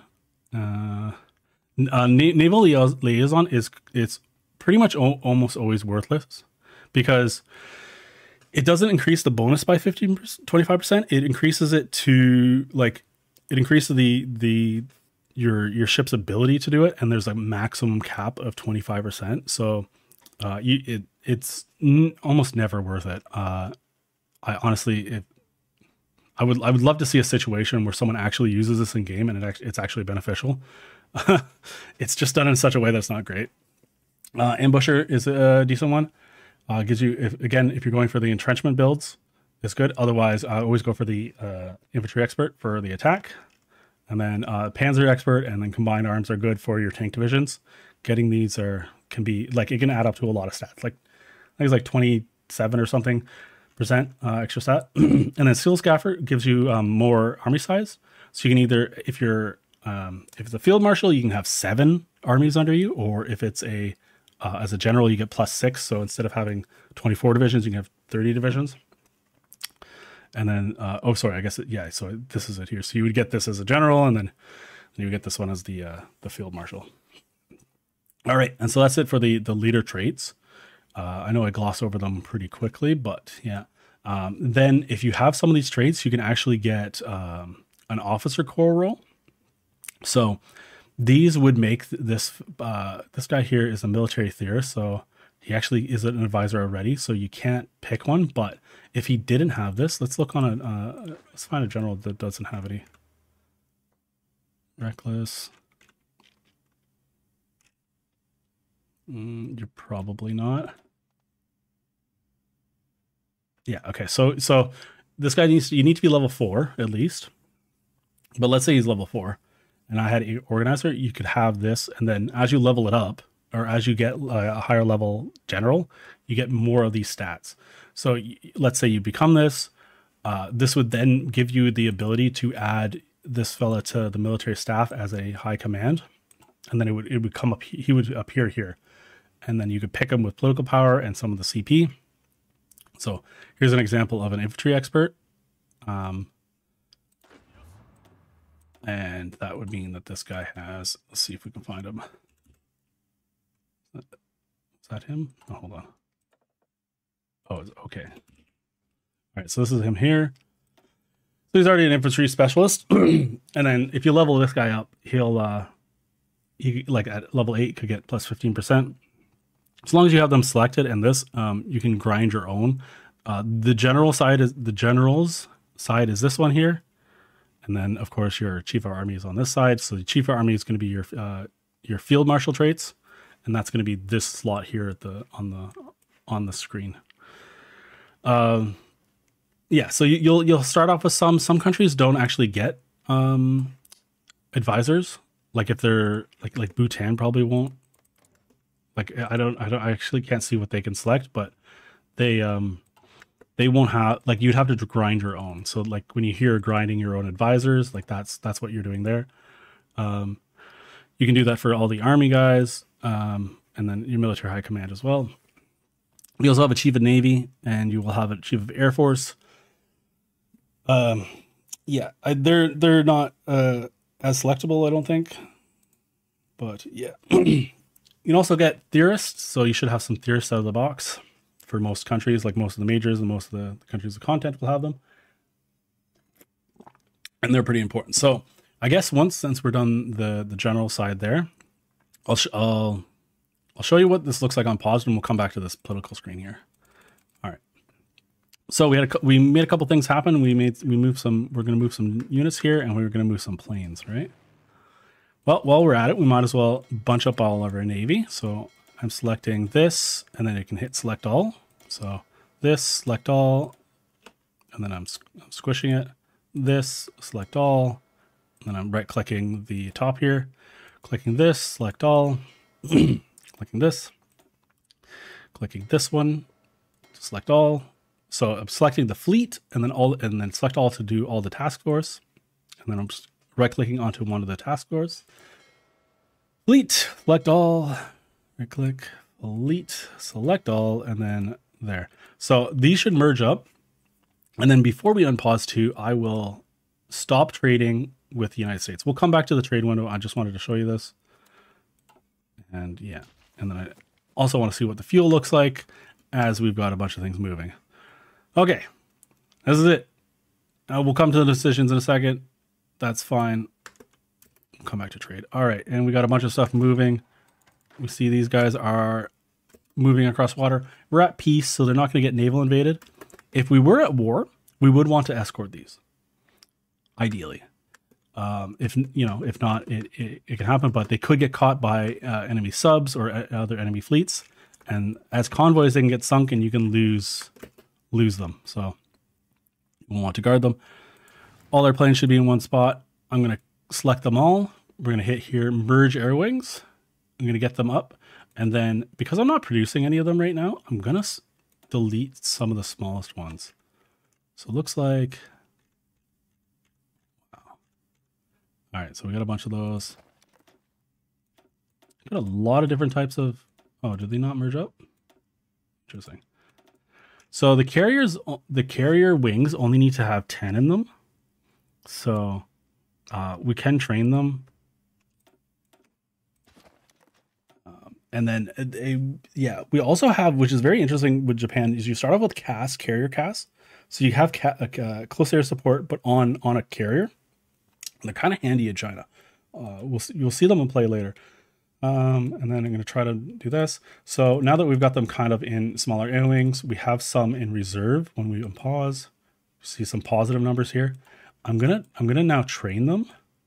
So I'm holding down Shift and I'm clicking this training button here, and that's going to give us. They're going to train until they're fully experienced. So you see right now they have some negative modifiers because they're really green. They're rookies. They have air attack, agility things, and so they're just not very good. You want to get them to at least regular. When you train stuff in the field, when it comes to planes, divisions, or fleets, you can train up to regular status. So there's 3 levels: rookies, something else in the middle, and then just regular. What's the one in the middle? Trained. So they're called trained and then regular. You want to get them to regular status, just because of the modifiers in your on all whatever it is on the thing itself. So getting them to regular status for anything that is fighting in any capacity, I try to train them, because you're forfeiting a lot of stats, like negative 25 versus positive 25. That's a 50% difference in stats. And Hoi 4 is a game about stacking modifiers. Please train your troops. Okay. All right, so these guys are coming over us now. Got some fellows over here. We've got some low supply regions. I think, you know what I'm going to do? I really don't care too much about this supply area up here. I know the Soviets aren't really going to attack us. There is a border conflict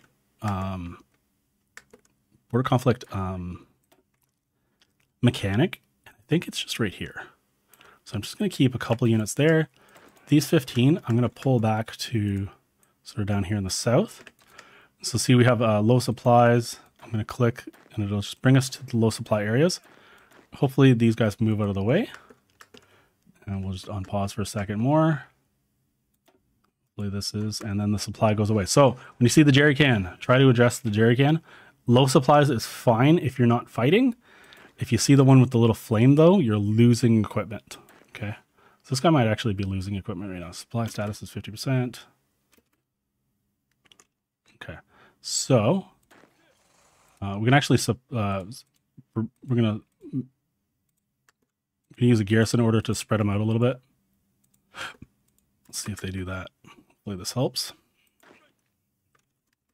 All right, and for whatever reason, this guy has no supply.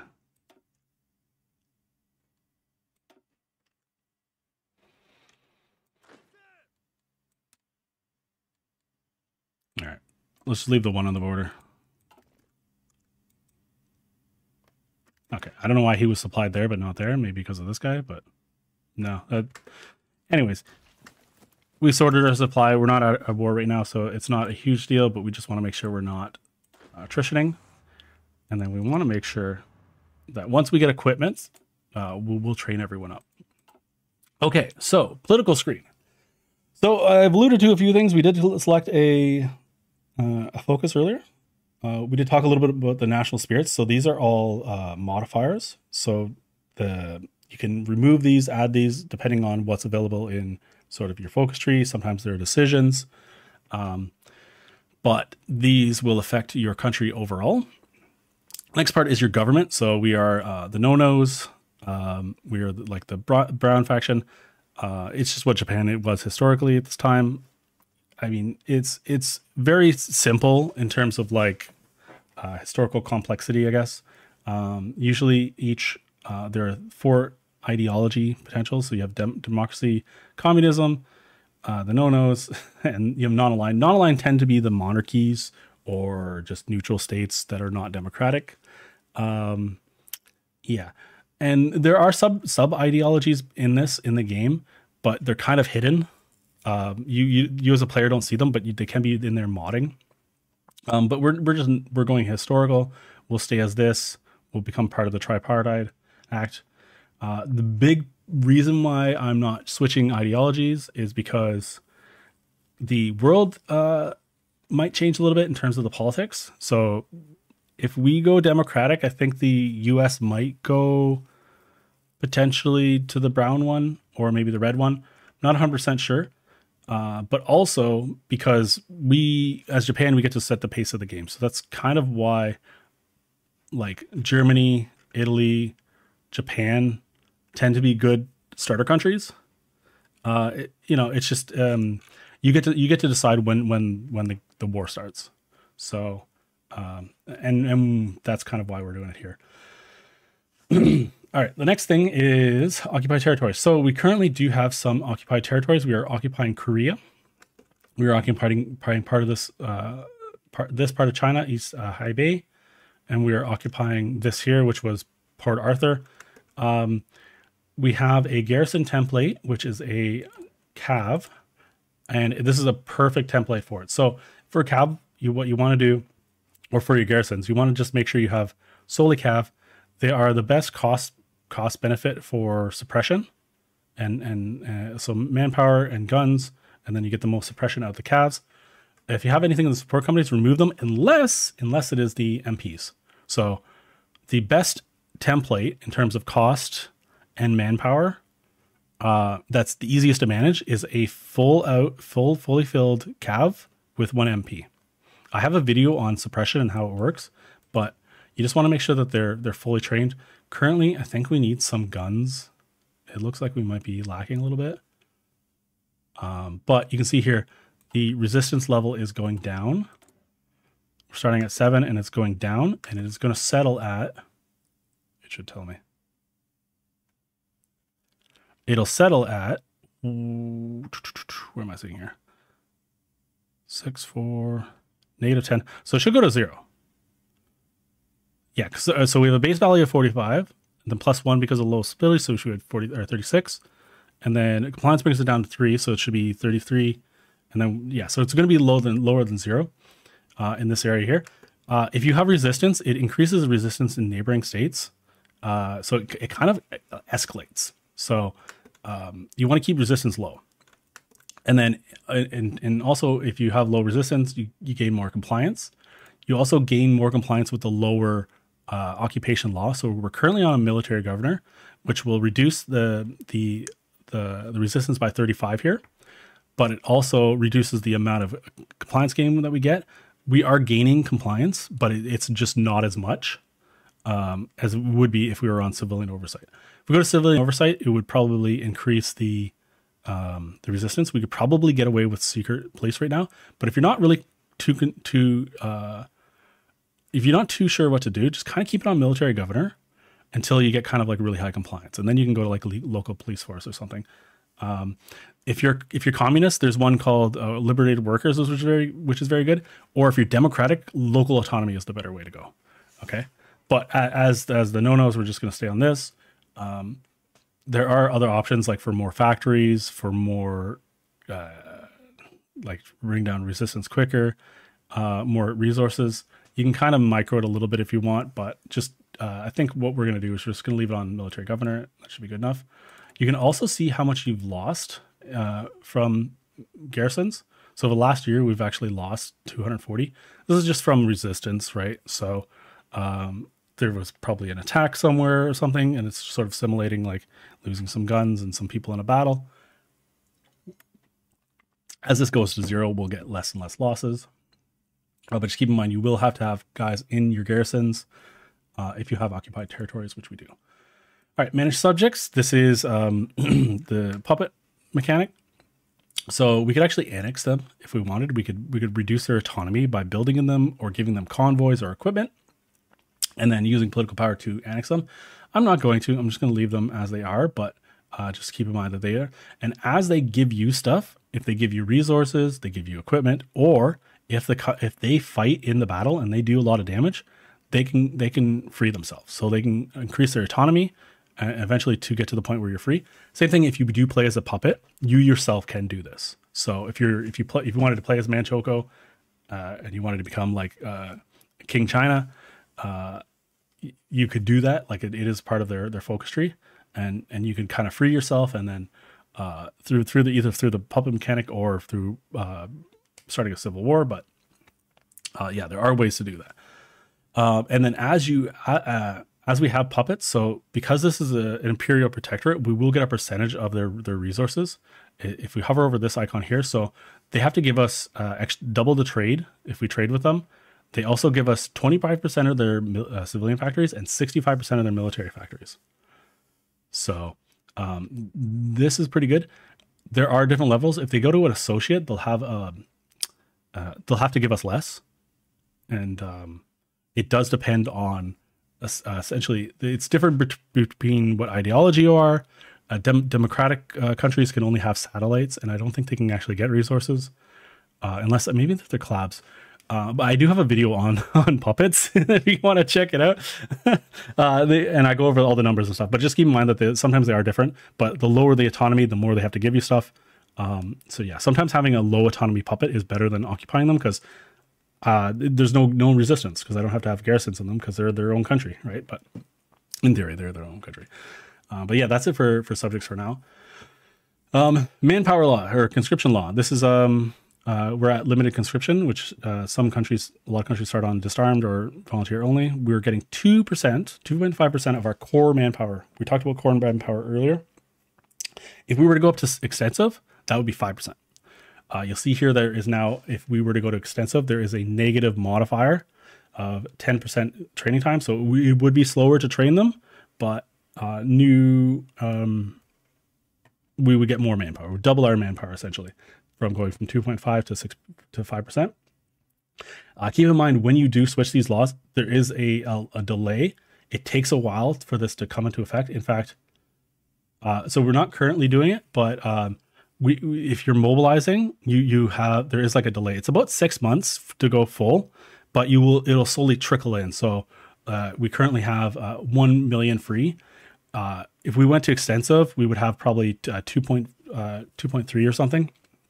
But that wouldn't be instant. It would take a bit of time.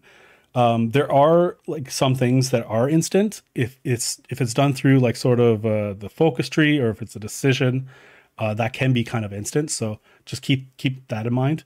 But when it comes to the manpower lot, there is a delay. As you go up, you can get a lot more manpower, but you start getting other modifiers, negative modifiers. So construction speed is very bad. We would not want to be on service by requirement early in the game. Sort of a very much a late game situation. If you get anything further, if you're in a situation where you have no manpower after this, you can go further up, but it's very bad. This is like you're hitting Hail Mary time, and if you hit scraping the barrel, the game's probably over. You might not be coming back from it at this point if you're struggling for manpower here, because the difference between 20 and 25, it's just not enough. There's not much. And yeah, if you'll see sometimes the AI will get to this level at the end of the very long wars or whatever, and this kind of means you're gonna win, right? Like if you're still on service by requirement and they're on scraping the barrel, it's very good news for you. But yeah, negative 40% factory output, construction speed, it's very, very bad.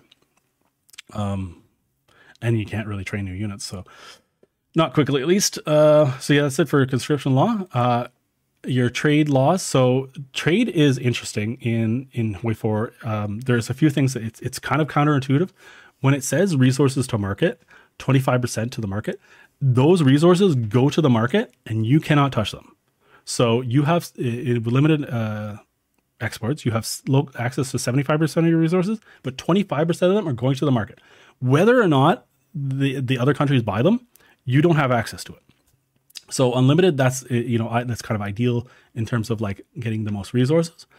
But you may want to go to free trade because, especially early on, you have a massive bonuses versus the two. So 5% construction versus 15% construction, 1% research versus 10% research. Wow. 5% output versus 15. But of course, 25% resources to market versus 80. So if you're not building anything early or not building a whole lot, especially it's like a democratic country, you want to get to free trade. It's going to be kind of worth it.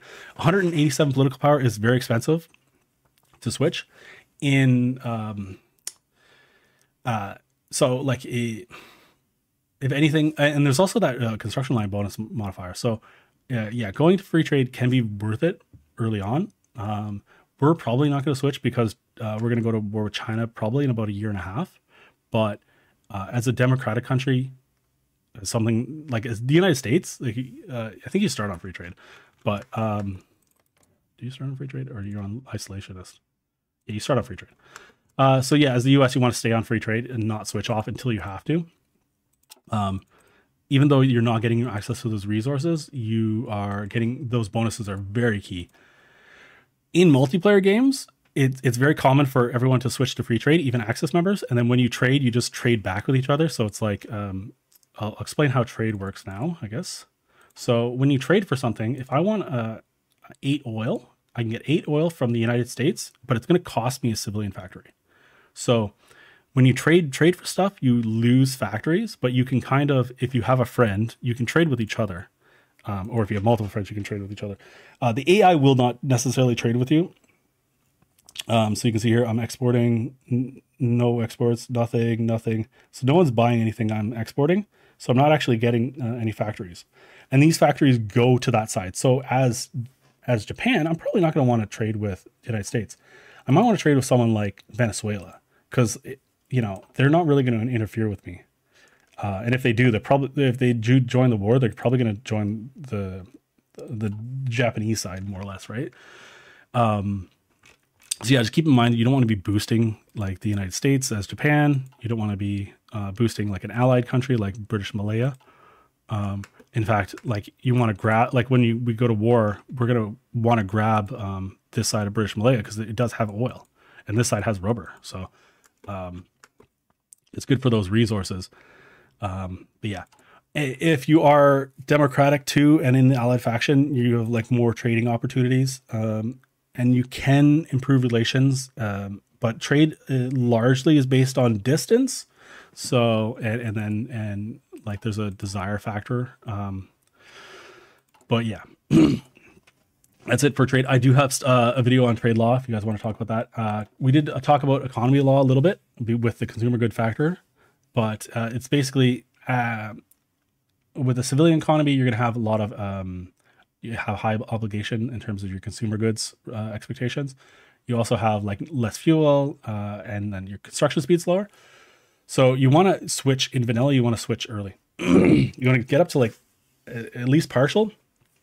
The reason why like Japan starts on partial and you can go very quickly because of the high war support. A lot of other countries don't have high war support. So let's look at the United States. They start with 5. And then there's a bunch of other stuff with the US that keeps them from switching, but like even France starts with 10. So in order to go to early MOB, you need 15 war support. Partial, you need 25. And that most of your war support as a democratic country will come from world tension being high. And right now there's no world tension. There's just Italy's at war. So until the Spanish Civil War, until the Germans do Anschluss, or not Anschluss, in Rhineland, that'll give a little bit of world tension. Those countries can't go up. So as Japan, we're very happy to have partial MOB. It'll allow us to grow quickly. Next ones here are political advisors. In the same way we showed the chief of army in that, you have different advisors and they do different effects. If we wanted to switch governments, we'd use one of these guys here. We could get some more support for these guys. The silent workhorse, the 15% one is pretty good. It pays off in about 3 years. The 5% one pays off quite late. So if you see 15% and you want to grab this, grabbing him early is a pretty good shout in terms of your builds. Prince of Terra is a good one for Japan. This is usually an option for the ideology that we're under. You get plus 2% from non-core. That can add up to quite a bit. So we'll probably be picking them at some point. I never really grabbed the compassionate gentleman. Maybe someone. It comes down to it's similar to the shore bombardment issue. It's just that it improves your relations quicker. It doesn't really give you much benefit. We'll be grabbing him when we want to do military factories, and then getting the extra spy is going to be a good thing. Okay, we are 2.5 hours in. If you're still on this, I'm proud of you for going through this. There's so much more when you have all the DLCs, and I hope you're surviving. I know it's a lot of information to take in, and you're probably not going to remember it all, but just like going through it and just seeing it will explain stuff. Hopefully it helps. Okay, so you have events and decisions is the other tab here. So after we've done the flag for the political, we've got decisions. The big thing here is the naval treaties. Well, to start with, we got the naval treaties. Actually, these ones here, you can toggle the pop-ups. If you find that you're getting like a lot of notifications from like the ACE, pilot aces and that, you can turn that off. You can turn off events. I wouldn't turn, you can turn off news. News is okay to turn off if you know the history and the game a lot. But don't turn off events because sometimes you need to do decisions. Pick the wrong one, you can be in for a bad time. Okay. Yeah, so there's a naval treaty mechanics. There's sort of like the conference. You can abandon, you can cheat. This will give you the ability to build bigger ships.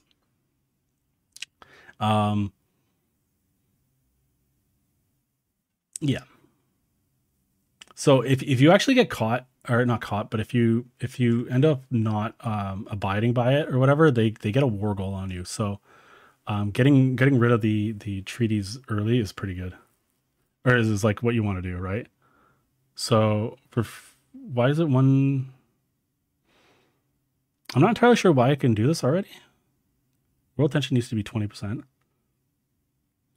So I guess you can abandon it really early. So the only thing is I'm thinking here, I don't actually play Japan that often as in single player. If I do, there's no repercussions, but like the AI might actually attack you. So we're just gonna build subs and stuff early until we can get rid of this, but I'll leave this for now. Yeah. So once we've completed purge the Kohota faction, we can actually test the Soviets and get some XP out of this. It'll start a border conflict right here, and yeah. So there's a sort of little operation we can do, a little bit of political power. Radio propaganda is good. Once we get radio and there's some more world tension, we can get extra war support. As Japan, we have a lot. So, but like earlier when I was showing you, you couldn't switch economic clause without without war support. It's one way to get it pretty easily. You can also get the the domestic film one is a pretty one to get. And if your war support ever dips below 50%, you'll have some options under propaganda. Come here and try to address it here. This is where you want to fix it. Your next ones are political actions. Improved working conditions, pretty good. You get, it is, so for, it's about 12% extra stability, I think. So it's 180 divided by 7 times 0.5. So whatever that number is, that's how much stability you can get from clicking this. It costs 100 political power. But for that duration, you have a little bit more consumer good factor, which is the modifier on the thing, and then of course your factory output. So getting your stability up earlier is good to do. In general, just getting stability is kind of it ends up being very much worth it. So this is something very good to do. You can do democratic raids, communist raids, depending on what faction you currently are. You can do raids against them, or you can do censorship, which will reduce all three of them. Right now, we're in a very stable situation. Sometimes the politics don't end up being that. Like you end up having to switch ideologies, or maybe you're doing something and it's trying to switch you to a different ideology. You don't want to do that. So this would be your political actions. You can do here. You end up losing, you don't lose any stability overall, but you lose 10% initially, and then you end up getting back, I think it is 12 actually. So yeah. You end up getting back more than you lost, but it does take some time. The next one is you can commandeer some trains. If you don't have enough civilian trains, you need civilian trains for supply. That's why I put a couple factories on them earlier. If you're in a situation where you don't have any trains, you can commandeer 15 for the cost of 5 stability. This is actually kind of really good for as a small country. And then we could prospect for some resources. This is something for like as you get your excavation, you can kind of get more resources out of these areas. It'll use some factories for a little bit, and then you get the permanent resource. And then this is kind of a Japanese specific thing, the inter-service rivalry. You can prioritize ships over guns. And the way you want to do it is you want to select one of them first, and then you want to switch back to the other one, because you can get the dockyards and military factories first. So you kind of play them off between each other. I'm probably not gonna have the most efficient option, but we will be selecting like their ships probably first, and then we'll be doing the guns. And you'll see how it says it's like replace inter-service rivalry balanced with like army strengthened. It gives us different bonuses. So you'll get more factory output at the expense of your dockyard output, construction speed, so if you time these correctly, you can actually build Japan up really quickly and well. And then foreign influence is like if you have a puppet and they're not quite like supporting your government or whatever, or they want extra army XP for whatever reason, you can do this. It does cost you extra political power, so it's something I kind of just generally ignore. So you notice how we haven't really selected anything here. I'm probably just going to open these up and just leave them. And then, so I don't need this. Don't want to see these. So you can hit these little buttons here and this will go away. So when this is available, so which ones are available? Here,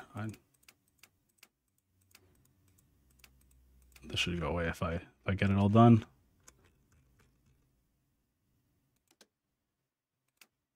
There. See, so I don't actually have an option for anything, and that icon doesn't appear. So you can undo it, or you can literally just ignore it.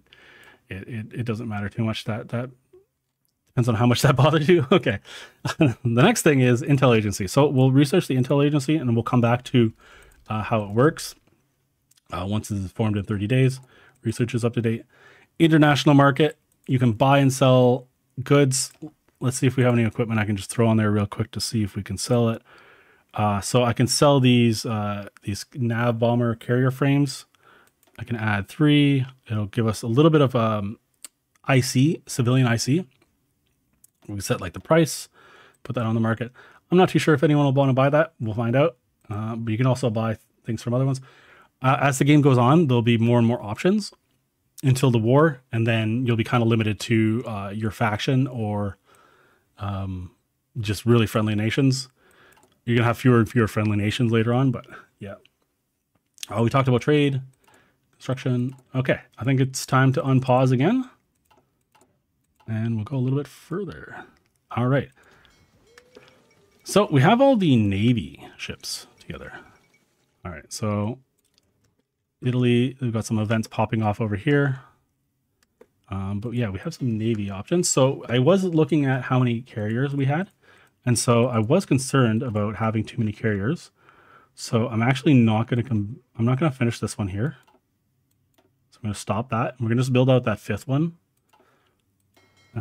Okay, so because we already have 4 carriers. Now, the 2 of these ships have the ability to add extra hangar space. So when we get some XP, I'm going to add more hangar space to these to get bigger deck size, because I can retrofit them for quite cheap and, you know, get better things. Now, overall, I think we're just going to exercise these while we have oil. Exercising ships is perfectly fine. You won't lose any unless, like, I mean, it's really hard to lose them in training. You have to have like 0 health on them. But so long as you have them like at a high repair priority, which is what this is, I'll explain this window in a little bit, but you're free to train. And of course, we want to get them all to regular because they just have better stats versus the bad stats. Okay, and one thing I'm also going to do is the repair queue. I'm going to add more here. I'm just going to crank this up. So when the ships come into repair, they're just going to stop this production here or pause it, and then they're going to repair. All right, so while we're on pause here, let's go back to this window. I'll explain. So we did showed you like selecting the task force and all that, but let's go through here. So you can create new task force by splitting them off. This is you can split them in half with D. You need to select. Yeah, so I guess this just does it completely in half and then does it already. But then you can also select 2 ships and then do it with S. I end up using S quite often. You can split them into a reserve fleet, or you can merge them, which if you have multiple selected, you can do that. And then this is lets you distribute them into balanced forces, which, yeah, so I rarely use these options. I end up doing them a lot more manually. We can retrofit ships if we've got some selected here, like which we see in the upgrade button. If we make a design, we can upgrade them. I will make my own design there. You can force them to repair now. So sometimes they'll be out there and they're just not repairing. So you can, this is a good button to repair. Automatic reinforcement. This lets you reinforce this when you build them. We can have it so, I mean, this should be enabled anyways, but you can have it so that like they can reinforce. In fact, you can put it on here instead of auto. You can actually tell them to go to this fleet. So they'll automatically reinforce into there. You can automatic split off is fine to do when you're not at war. Just keep in mind, if they're really far away from their ports, what happens is the ships will break off on their own. So if you have a battleship or something that's really damaged, it might go off on its own. So it's a little risky. Sometimes you want to just always go together, but you can do automatic split off early, and they'll split off to do that. And then we've seen repair priority. So you have never repair. Tends to be pretty bad. You have low repair priority, medium, and then high, and then it just kind of just calculates like when you take damage, like when to go. We actually don't have any damage stuff yet, but you will take a little bit of damage. And then yeah, and then engage at medium risk and never engage. So you do not engage, low risk, medium, high risk. So if you have a fleet and you want to do naval supremacy mission, you might want to put it on engage at low risk so they won't actually leave the port that often. And then if you want to have if you want your subs to go and be very reckless and try to attack convoys, even if they're being escorted, you want to put them on high risk. Generally just keep them at medium and then let them do their thing. But yeah, those are going to be some times when you do that.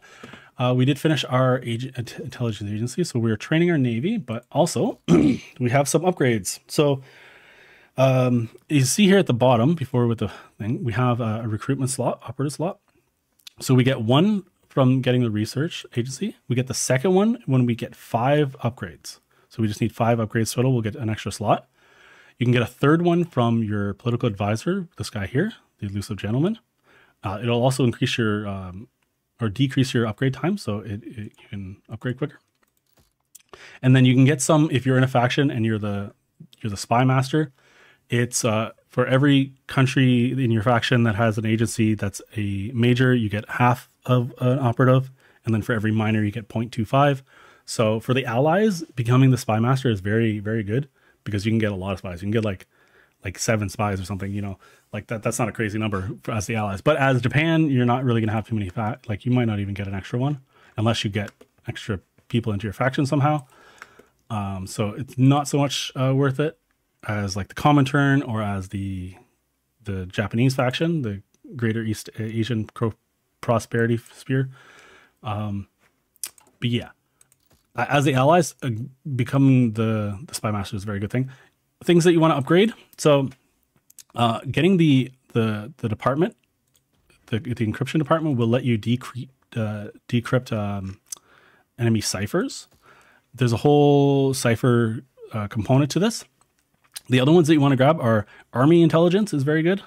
Anytime you're fighting, if your intelligence is very low, your army intel is very low, and their army intel is very high, they'll actually get a bonus, and vice versa. So having good army intel is very good. Air Force, if you have an Air Force, and especially with your fighters, having air intel helps your exchanges. And then naval intelligence gives you like army, it will give you obviously bonuses in naval combat, but it'll also give you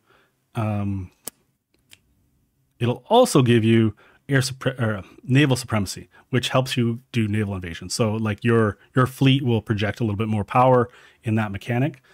And then civilian economy, there's some missions that require this. I tend to skip it, but I'll just explain it. There are some missions that require this, like stealing ciphers, I think, or stealing tech might do it. But it like also give you a little bit more intelligence for their economy if you want to see what their economy looks like. If you play historical, like the countries tend to do the same thing every time, so you'll kind of know how big things are. Passive defense gives you counter intelligence. So right now, we actually have 0 counter intelligence. So this would give us the equivalent of like a spy and a half for the first level, and then I think it's 1.5 per. So when they're spying on us, there's a chance that we can catch them. And if this is higher, we have a higher chance. So if you fill this out and they've got a spy in here, there's a pretty good chance that you'll catch them. When you catch spies, you get a bonus to the intelligence, because it's kind of like they're spilling the beans. And then as they're caught, they're giving you more intel. Conversely, when you get a spy captured, they're spilling the beans to the enemy. So you got to get them out. You got to rescue them, or you can give them this, and there's a better chance that they'll die when they're captured instead of giving away stuff. And it also, like, they're less likely to get caught. I can't say this word on YouTube, but you know, that's that. Anti-partisan is good if you're garrisoning a lot of territory and you're using your spies to root out resistance. Getting this is quite useful. Some of these operations are good, bad. There's case-by-case situations, like stealing blueprint effectiveness. I don't actually know if this is just quicker or what, but getting blueprints, they can be kind of useful. You can get some bonuses at certain times. Also, like there are strats in multiplayer where one person will research like a particular gun or like an aircraft chassis or something, and then you can steal it from them. Yeah, so like it's not gonna be super useful in single player, but there are strategies that some people you might find you like it.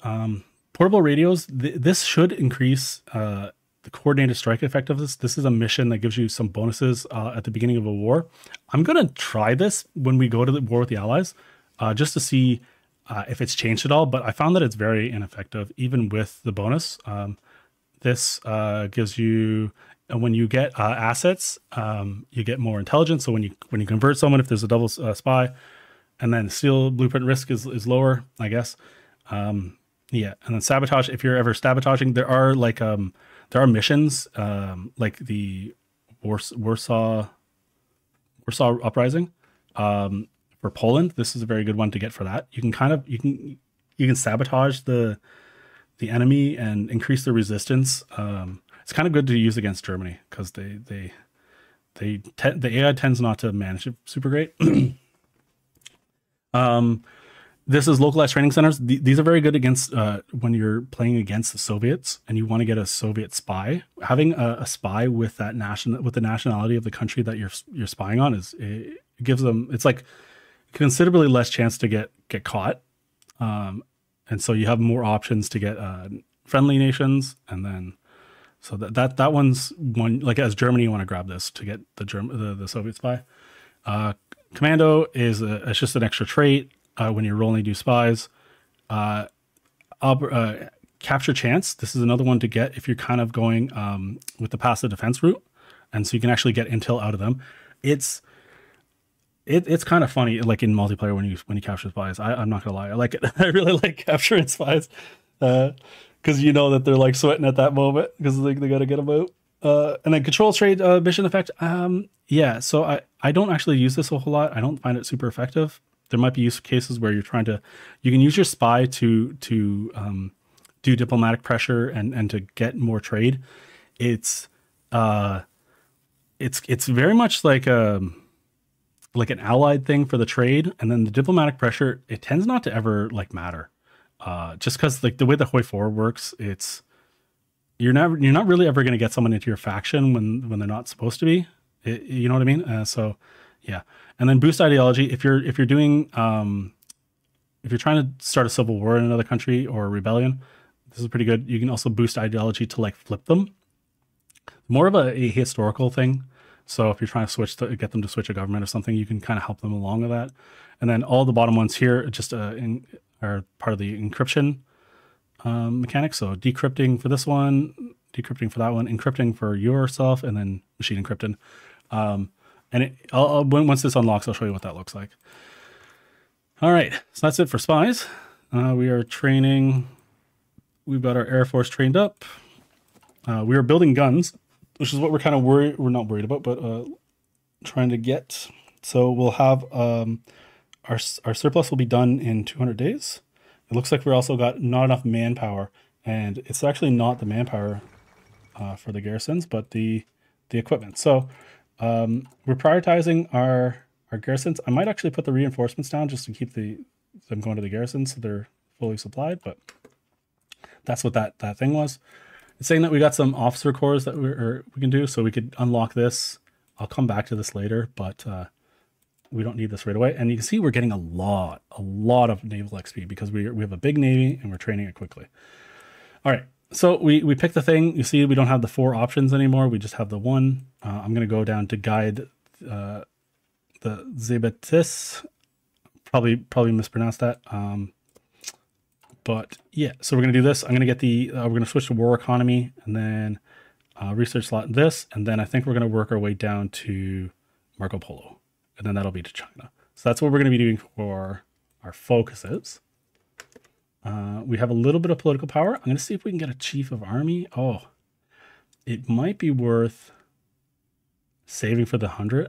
Well, so, okay. So this is the big thing. So we're getting +2 point per day. 3 is a lot better because this adds up like quite a bit, right? So it's an extra 36 per year. And then this is like double that, right? So, but then again, the +5 attack is a much better option than our out of supply combat, whatever, who cares thing. And then training time, that doesn't matter too much either. Yeah, so let's grab the offensive guy. And we're training our Navy very quick, but we're also running out of oil very quick. Oh, where are we trading? Oh, we only have 4, right? Okay.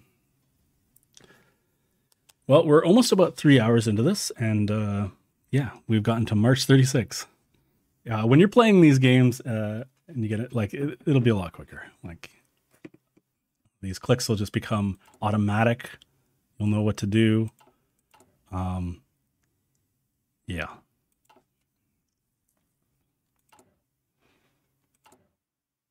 All right, so we're getting a little bit Army XP. This is what we want, because we're going to need to change our division, or at least duplicate this and make our own version of it.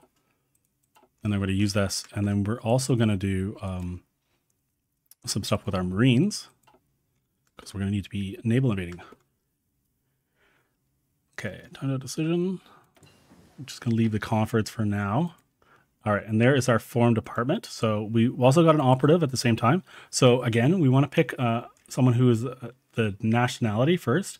The next really good trait to grab is seducer. We don't actually have a seducer here, but yeah, you might want to grab like just traits that look good. But seducer is a very good one. The nationality is very key. So like they're more effective. Yeah, they gain faster, and they're less likely to get detected. So, yeah. So we're gonna put one in China. What was the China thing there? And then we're gonna decrypt. Now I could decrypt. It says that it's gonna take 900 days, or we could decrypt the United States. So when you're decrypting, you want to make sure you're going for your, like the country that you're going to be fighting the most. And I think the US poses the biggest threat to us. So I'm going to go with them first, just so that we have the cipher for when we do need to fight, when we do the exchanges. So yeah. Yeah, I was going to talk about this a little bit. So when you get the cipher, you get passive bonuses initially. This is if you break it, but I wish it would tell us. There are passive bonuses. Here it is. These are the passive bonuses. When you fully decrypt, you get 5% air detection.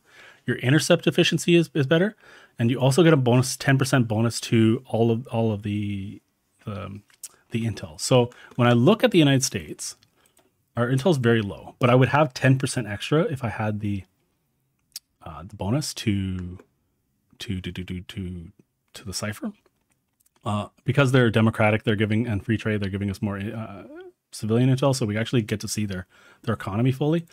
When we come to like something like 5%, we don't have enough intel to see how many units they have. We don't know what they're doing. But if we get enough intel, let's say here 80%, we can look at what they're researching. If we have 70%, we can see what they have researched. We can see a number at 30. We can see ship designs. We can see sort of everything here. This will become a little bit more apparent with China. Once we get China's intel down, we'll see a lot more of their stuff. Okay. Oh, we're still training here.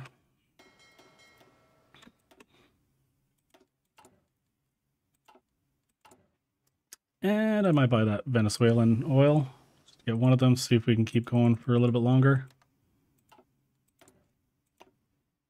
Okay, I'm going to get the next research. And it looks like we've already got the ability to unlock some stuff.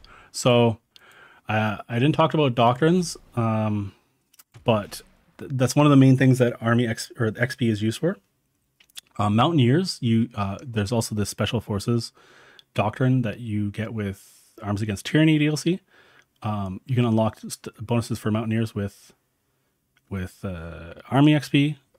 Marines can be done with Naval XP, which as like the US, as the UK, it's kind of no reason not to be training your Navy, even if you're fully trained, because you get like a ton of XP. I'm gonna get like over 300 a year, right? So you can do that. You also get Naval Doctrine unlocked, I'll explain. Let's start from the beginning, I guess. So this is our officer corps. I did kind of gloss over this while we were talking, but you have Army Command, you have your doctrines, we have our theorist and our chief of armies, and all of the high command, which is on the other screen as well. This is a preferred tactic. I was talking about how the reconnaissance affects this, and like whether or not you roll the correct tactic. Some of them don't have counters, but right now we're just going to leave them because we don't actually have any doctrines researched. We get more tactics through researching our doctrine tree. Yeah, this here is the Spirit of the Academy. There's a few things that are good. When you level up a general, you have the chance to roll better stats. So it's like your attack has a chance to roll, defense, etc. If you do this, you have a 50% chance of getting +1 attack. But it's actually 50% chance of getting +2 attack, because you still have your base roll and you have your bold or your bold attack. So this is the one that I really like to grab for our Spirit of Army. We don't need this until we're at war. You could go for a defense if that's what you're doing, going for. And then this one here gives you the option for both planning and logistics, which for a planning build, or for if you want to get some good generals that have good supply consumption bonuses, this might be a better one to pick. These are just for certain traits. If you don't have a lot of traits, when you're new, well, like if you don't have if you don't have a lot of generals, you may want one of these earlier on, because you can get Brilliant Strategist, which is like, it's an amazing trait. Or you can get the train traits leveled up quicker. So this one might be a good one to grab. Or this for, I guess, Commando Trickster. I mean, it's probably one of the lower ones, or less likely ones you're going to want, but you never know. You might have a build for it. And then this one here, Party Popularity Stability Modifier, is kind of really good. It's if you're a country that struggles with stability, and you have a good, you're able to get your party to be close to 100% or whatever. That can be a lot of extra stability right here. And I guess there's like some other benefits that matter less, but yeah. But if you're going to pick one, Bold Attack is probably the best one here generally. Spirit of the Army, these are going to depend. There's going to be a few different ones depending on the doctrine you pick, but Professional Army Corps is the better one to pick most of the time, because as you're working through your doctrine, you can reduce that cost by 5%, and you also get more Army XP gain. And this is usually my first Army pick. So if you're building early on, before you go to war, you want to grab this, because you're going to get more XP, especially if you send volunteers. This will add up quite a bit. There are a few other options potentially. Entrenchment speed, railway bombardment. Yeah. This here, this is a good one to point out. So with proper heritage, you have the cavalry unit design cost. So there are some other benefits there. There's supply consumption, whatever, and then cav attack. Those are great, but the bottom one there, that's kind of key, because there's another one, motorization drive, which is very handy because you can get tanks for free. And this gives you cav for free if you were to select this. So if you wanted that really big cav division for your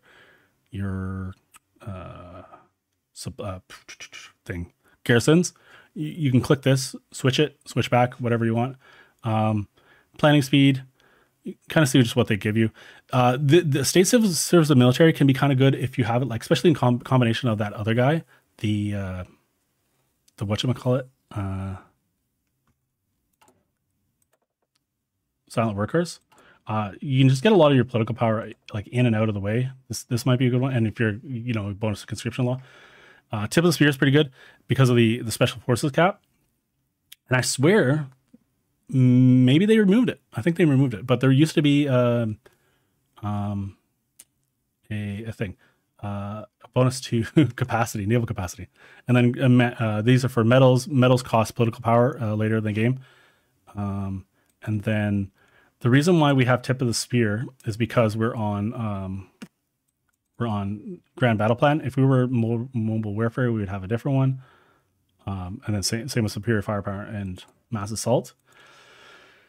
Spirit of Command, generally, I mean, it depends on what build you're going for, but it's like you're either going to prioritize offensive or defensive, in my opinion.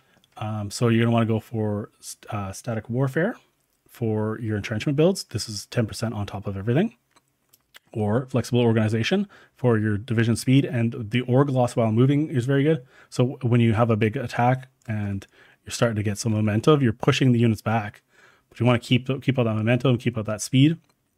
Training time can, it's going to depend on your build. You may have uses for these, like organization loss, and the Logi one is pretty good too. Again, game is about stacking modifiers, so sometimes you will find uses for all these other ones. Let's talk about doctrines. All right, so as far as your land doctrines go, you have mobile warfare, superior firepower, grand battle plan doctrine, mass assault.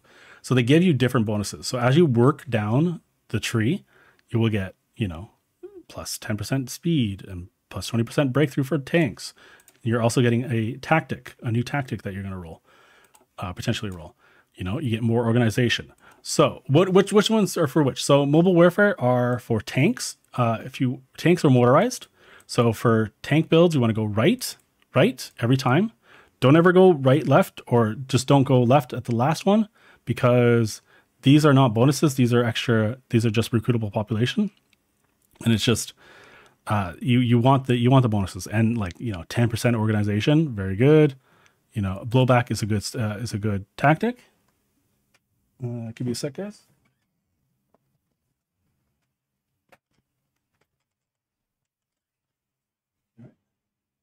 Okay.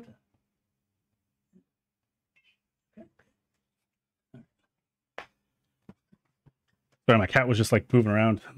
Just make sure she's all right. All right. Yeah. So you can get it's a good counter to breakthrough, which So yeah, go right side for mobile warfare. Left side, right side if you have mechanized or motorized build. Superior firepower. These are, you got kind of a few options. Essentially, if you're building, if you're getting a lot of your damage from artillery, is where you want to build this, or from your CAS. So damage is going to come from either your units or from the air. And then depending on where, what kind of build you have, superior firepower might be good for that. So we have a lot of artillery. Japan actually is a good candidate for superior firepower. So is the US. But yeah, you build, you get infantry, but you also have support in your line artillery, and that plus 10% coordination. The left side, right side would be good for infantry with a lot of line artillery in it. And then right side at the top here, this is if you have support companies. So if you're going to go right side superior firepower, even if you go left or right at the bottom, but just the first right, this is if you want to fill out your support companies for this one. So make sure you have all 5 of them definitely for this, just to take advantage of these 2. And then left is if you have planes, a lot of planes, because you get an additional 15% air support priority. Yeah, you get 15% of this thing here. You guys can read too. So this you can kind of get, you get bonuses from having air superiority, and this would kind of top that up on top. And it also makes it so that your CAS runs a lot more. So sometimes people like going left side superior firepower. But yeah. Grand battle plan doctrine. So this is for your entrenchment builds or your planning builds. So if you're using that mechanic a lot, it's going to depend. I like right side grand battle plan because as you're working it down, you obviously get your stats, you get some more planning. But there's this one here. This is so magical. I don't know if you guys remember when we were talking about the research, but you had the guns. They gave you the night attack. So at night, you lose half your stats in terms of attacking. So does the other side. But if you get this, it removes half of that half. So you effectively get, 25% extra stats total, or 50% during the night. It's great. And then if you get this in combination with the guns, you have no disadvantage at night. It doesn't matter if it's day or night, you're getting the same stats. So I really like right side, because once you get here, it's just beautiful. Again, the left side is more if you're doing tanks, or if you're doing you're relying on that max planning bonus, because this side only has the one extra.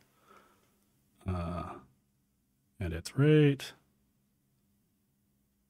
It's okay. I'm actually, it doesn't even have it. So yeah, so this is the like entrenchment build. This side, night attack, beautiful. This side, if you're taking advantage of planning takes some time to like build up while you're on the front line. So there's pros and cons to it, but the biggest stats out of the game can be left side Grand Battle Plan. So just keep that in mind. It even gonna have better tank stats than Mobile Warfare. But generally Mobile Warfare is the better for tanks. It's yeah. It's less finicky, less planning, less paying attention to things, but yeah. And then the last one is Mass Assault. So Mass Assault is very good for reinforcement rate, and it is very good for having a lot of HP. So it's kind of interesting. It's if you have big units, a lot of guns, a lot of infantry, and you're kind of just like running at the line or having them run at you. So you get the reinforcement rate bonus there. And then you actually lose less war support for casualties. You get, you know, sort of normal bonuses or whatever. And then when you get down to right here, so this is an interesting one. So infantry combat with negative 0.4, and you get recruitable population bonus. So what this does, and the 15% reinforcement rate is huge. Basically, when you get to this point, the units change like their behavior a bit. So basically what happens is you have these big chunky units that you can put more battalions into, and they can fit in the same combat with, which means that you get more organization and more HP. And then when they lose their organization, they're really likely to reinforce that battle. So you get the good guns, you get a really big chunky units, and you just kind of run at the enemy, or you can have them run at you, and you just don't take the same damage. It's a really interesting strat. Like some people like swear by Mass Assault. You can kind of think of like if you had like 600 divisions as like the Soviets, and you like wanted to press go on a big battle plan order, you know, this would be one of the ones to do it. Left side right side is easier and quicker. And it's also, if you're just going to be doing infantry at only, like China might be another example to do right side. If you're going to eventually switch over to tanks, you want to go the left side. It does obviously take a little bit more, but you get better tank stats, and you still get the negative. It's only 0.3 on this side, but yeah. So I think right side is a little bit better for like that mass assault with the infantry, but then like mass assault with the infantry, but also maybe you want to go for tanks too. And you know, they all have like various bonuses that you can kind of just check up and add together. They complement play styles. Today we'll be going right side Grand Battle Plan. But yeah. All right, let's talk about the Navy doctrines. All right, so there's 3 Navy doctrines. These ones are a little bit simpler. So fleet and being is if you have a big surface fleet, think battleships, your heavy cruiser builds, these are good. Fleet and being is really good to grab as the Allies, or the UK is a good example for this, because when you work down the middle, you have the ability to detect subs. So you want to be able to detect and destroy subs and escort them efficiently. And so if you can kind of work your way down here, you don't need as many AWS. And when you do have them, you can kind of find the subs that are attacking you, and you can keep your supply together. Because as the UK, without securing your supply routes, it's bad news bears, right? Like you won't be able to trade, you won't be able to get oil. You know, it's not great. And like half of your resources are overseas, right? So this one's really good for that. And then they got pretty decent like battleship things, bonuses, like okay carrier ones. It's not the best for carrier builds, but yeah, it does have some good stuff. So I think allied navies, usually this is the better way to go. If you're a minor power and you have like a Canada or like New Zealand or something, and you have to escort your own trade, or you want to escort your own units, this would probably be the better one to go. If you're a country like in the Axis and you're only building a couple subs, Germany is one of the better ones to do for trade interdiction. So this is very much has the best sub bonuses. So like you can see here, like reveal chance, detection, Yeah, it should say minus, but oh no, so you actually are finding surface. So you're able to find convoys better. So the trade interdiction is the one that's the most complementary toward subs. Again, like they all sort of give you bonuses for the other things, but like some of them have better bonuses for others. So think if you want to do a lot of raiding and you're kind of secure in your trading, and you don't really need to trade overseas, or you're able to trade in the on your own continent, so you don't have to worry about land routes, or you're able to keep the land routes, you might want to go trade interdiction. And then the last one is base strike, and this one is the best one for carriers. I did mention earlier in the tutorial, we did talk about how you can have 5 carriers in a build because you don't get the overcrowding issue. But yeah, so this is the best one to do for carriers. We're gonna have a carrier build, so I'm gonna stick with base strike, but yeah, I don't think they actually have too much. Yeah, so we do have some escort efficiency here. Each one of them give you a little bit, but like obviously there are some that are better than others. All right, let's talk air doctrine, which is the last of the 3 doctrines, or I guess other than special forces now. But yeah, so you have strategic destruction, battlefield support, and operational integrity. So I'm a big fan of battlefield support because you get your bonuses pretty early on, your fighter detection and your ground support. And I tend to build for CAS, which is right here, where you get your bonuses for that. You get some air supremacy. So I like this. And then at the last, yeah. But so there are certain ones. So like strategic destruction, it does help with the bombing, but it also gives you bonuses for agility, and these can make you have really good fighters. So oh, okay, sorry, I'm just gonna stop for a second, but I just noticed that there's a few messages. Yeah, weird change when you okay, yeah, so you can roll some better generals. Unfortunately I don't speak I think if that's Russian. I don't speak I can't read Cyrillic, so first I don't know what you asked about. But yeah, all right, going back to this, agility is a very key component of the calculations when you're doing fighters. So they can be quite useful to go strategic destruction. And then operational integrity is good if you're going to have a smaller air force. They say it says like tactical bombers and bombing. Believe it or not, like it's not necessarily the case. Like you can get better fighters out of this one, like as well as having the bonuses to destruction. And then this one, there's more interception and detection. So if you're not going to have like more fighters than the enemy, this one might be the way to go. But then it does come down to preference. I find that like, I like battlefield support. People will argue that there are better ones for the fighters, and that is true, but yeah. Yeah, okay. Hopefully I described that correctly. All right, we'll go through the academies for this. Again, I always go for attack. Again, if you don't have like if you don't have generals or admirals already, like rolling new ones, having +2 level is pretty good, but they don't start with personality traits. And then I guess that's cheaper. I don't know why you would ever pick that one, but yeah. So, when you level up, you want to get more stats. This one here, naval reform is pretty good because you get extra XP. And then or you can go for your refitting for extra speed. Like after you've gotten your XP, maybe go for this one, or you can get your module research if you're going for these things. And the design cost, because like this can add up if you're doing a lot of different designs on like your light ships. This one might be a good one to grab.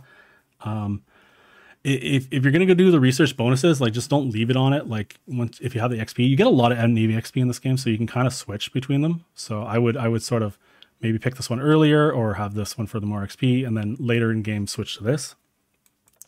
And then for the close combat, there's a few things.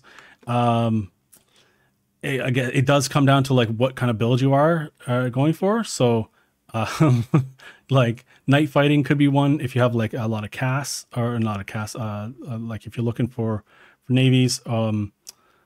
Screen attack if you're doing like the light attack build. I was talking about, like if you're stacking your light attack, reveal chance for the, yeah, I guess the retreat speed. Positioning is very important. So if you have a big navy, we didn't talk about composition yet, but I will show you how to talk about or what we're doing for composition. But if you have a lot of ships in one task force, their positioning will go lower. So this can mitigate this. So can like admirals and other things. And then bad weather penalty again for the casts, or not for I keep saying casts, but for the carrier planes.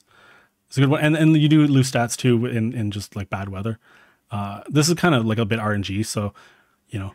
And then yeah, critical hits are very important. So you know, sometimes praying for that could be a good option.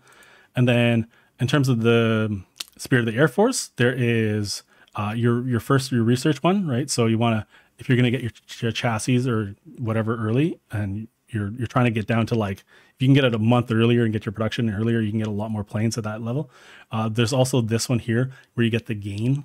This adds up. It's like, you know, after 3 years, that's an extra 100 XP, right? So it pays back in like a year and a half, right? Air wing training, that kind of useless unless you're doing it. Air advisor, I don't even know if this is actually going to be beneficial. -75. I guess you click this once, click your air advisor, click off. Yeah, I never do it, but yeah. And then doctrine cost, this can be quite useful too. So at 15%, you're saving 15 per level. So, you know, if you don't have any reductions, this can be 15, 15, 15. You know, at this point now it's already paid itself off, and then you can finish that down there. I tend to go for this one because of the intelligence and the gain, and then I just forget about it. But a lot of people will pick the industry liaisons for getting the aircraft quicker. This is the one that I actually don't know what it does. Air projection factor. I kind of wish if anyone ever figures that out, like please tell me. But yeah, but fighter detection's a good one, especially when you're doing your exchanges earlier. And then this one here overall can be very good for if you're doing a lot of air grinding. So if you're fighting down their air force, like I find that as the Soviets, this is a good pick because you lose a lot of planes, and then keeping your XP up can be quite helpful. Because like as you lose, it's sort of like the field hospitals, but for the air. So as you lose like planes, you lose experience, and when you do damage, you gain experience. So that one's quite useful. Ace effectiveness. This will I don't know if I have any aces, but let's see if we do. You can increase your ace effectiveness. I don't actually have any, but they give you bonuses depending on what they are. It's like usually about 5%. So you know, you can get extra 2% on stats. Maybe if you have a lot of aces, I don't know. I don't really see too many people picking this. And then escort efficiency and ground attack. If you have a cast build, this might be useful. But otherwise, I would go for fighter detection. Just because the air mission efficiency. This helps you with exchanges. You want this one. And then if you're gonna get like if you're gonna take a lot of losses, but you know that you're gonna have range, this is the better one to do. Okay, so all right. That's that. That was a lot of explaining things. Yeah. I will have some videos out, maybe not necessarily soon, but I do have scripts for them for the doctrines. It's one of those things where people cover a lot, and you can find a lot of videos, other videos on YouTube. It's just the explanation. I want to edit it in such a way that it's visually understandable. Otherwise, you're going to get an explanation kind of like just what I did. So, all right. So back to the game. I'm just going to ignore the thing for now. And we'll stop training our Navy in about, 13 days. And we'll try to bank up some fuel. And then we can do composition, actually. So maybe we'll do that now. So while we're unpaused, I'll grab some subs. I'm gonna stack all the subs in their own fleet. So I'm selecting them together, right clicking to merge them, and then clicking them, and then up here to give them a new fleet. All right, and then, all right. So the way that this works is there are three types of ships, or three types of ships in a main fleet. So there are carriers, there are capital ships, which are these three here, and then there are screens. So the carriers need to be screened by capital ships, at least 1 to 1. So we've got that. We've got at least 4 capital ships. And then we need 4 times the number of capital ships, or 4 times as many screens as we do have capital ships. So we're going to count the capitals. So we have 16 plus 3, so 19 plus 6. So we have 25. So we need 4 times as many. So we actually need 100. So 100 screens would be essentially this plus 81. So I'm going to grab this. Now, what is in here? Just going to pause just to make sure we got it. 81. No, I want 83. Sorry, I want 81. Okay. All right, so this is enough. This is 100 screens plus 25. The problem is this fleet, this is too big. You want to keep them definitely below 100 just because the positioning is going to be a little high. So what I'm actually going to do is I'm going to pull out 8 of these heavy cruisers. And so that's going to bring down my count to 17, right? Yeah, so 17. So now at 17, I need 32 less destroyers. So I can pull 32 off here. So that would be 50. So I need 49. 1, 2, 3, 4, 5, 6, 7, 8. And then pull up that back on. And does that make sense? Okay, so we have 17. Let me pull up my calculator really quick. We gotta do some Hoy math here. All right, so 17 times 4 is 68. And it looks like we were just shy 1. Maybe if I unpause. Nope. Okay. I'll plop that back on. All right, so 89 is a much better size. And then we're gonna get that other carrier. We're gonna put that on. So this would be our main fleet. Okay, so I'm gonna pull these off, put them in the reserve for a second. So this would be our main fleet. So what we'd want to do is as we are building new ships, we want to put the good ships in the main fleet. And this will be the one that we're going to do most of our fighting with. So there are there are multiple missions here. So we have patrol. So this would make them go out and search. This is actively using oil if we unpause. So they're searching around. You do notice that we are getting a lot of friendly supremacy from it. The problem is it's using oil. And a lot of oil. So what we can do is we can project that supremacy in that area without using oil by using Strike Force. So when I click Strike Force, the fleet now is going to go into port. And if it catches a fleet out here, it'll come out and it'll fight it. So what you want to do is you want to have your big main fleet in port, and you want to find with like sort of a different fleet. Now you can do other things. So we have subs here. And I'm just going to split them up so they're into a bunch of little things. So with the whole fleet selected, I can do convoy raiding. And if I wanted, I could convoy raid all these things here. Now, when you first select it, you have 0% efficiency. But if I unpause, they'll go out and they'll do these missions. And as they get into these zones, they get the raiding efficiency. So they'll actually find convoys and they'll try to target them. Now, you don't want this to happen to you. So what you want to do is you want to get yourself some destroyers, get them on a thing here. Sort of in between 5 and 20 is a good number for task force for convoy escorts. And then what you want to do is you want to put them on escort, and then anywhere that you have trade, or these little lines, these little squiggly lines, you want to make sure that you are covering this zone. So it looks like, oh, it looks like I'm doing way over here. Who am I trading with? Going all the way around to Arch. So this is very, if I was fighting the allies, this would be very bad. I don't want to get them over here. So what I'm going to do is I'm actually going to block this region here. And let's see what happens. So I'm going to unpause. I'm going to unpause. We've set up some convoy escorts, low sub detection right now. It's because our ships aren't super great. We need to build better ones, but you can see here we're now getting 89 convoy escort. This is going up to 90, 92. So I think we'll hit probably 100 in a little bit.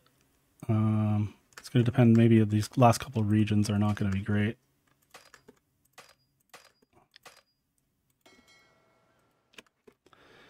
$97, $98.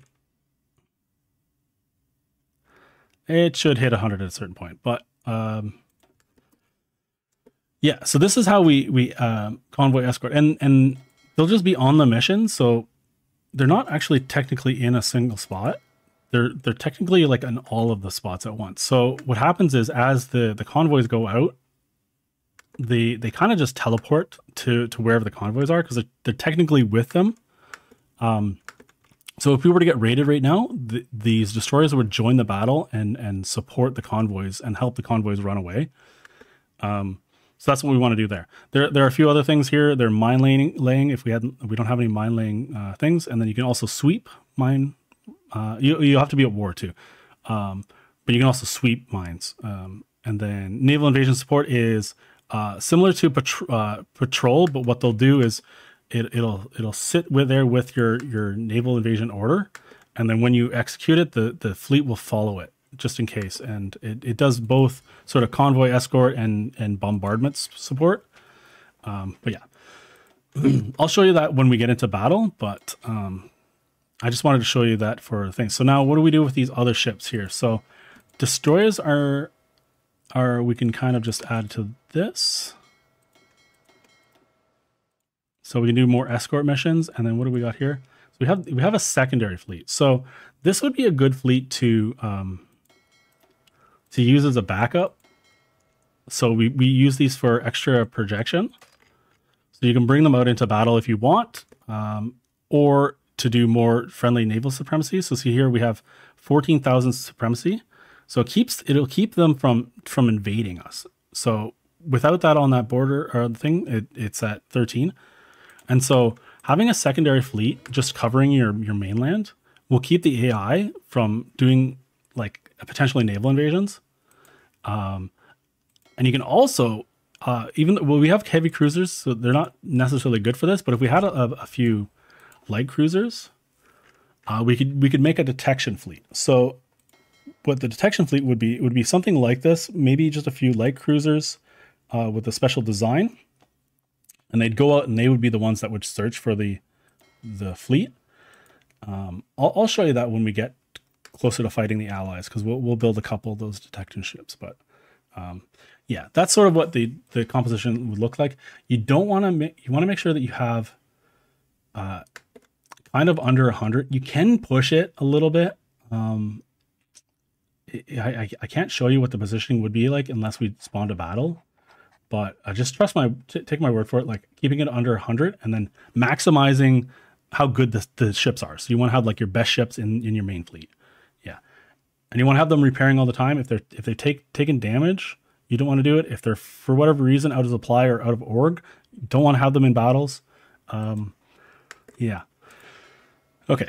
So I'm just going to turn off all this stuff here. So we're saving fuel.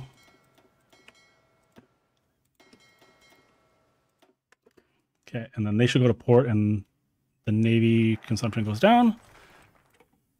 All right, we got some more factories. Let's go to war economy. We'll get radio. And like I said, I did want to go up on this. And then I think we also have, we do. So we do have the towed anti-air. Oh, I completely forgot about these factories. Okay. I didn't even notice these. So, yeah, let's sort this out.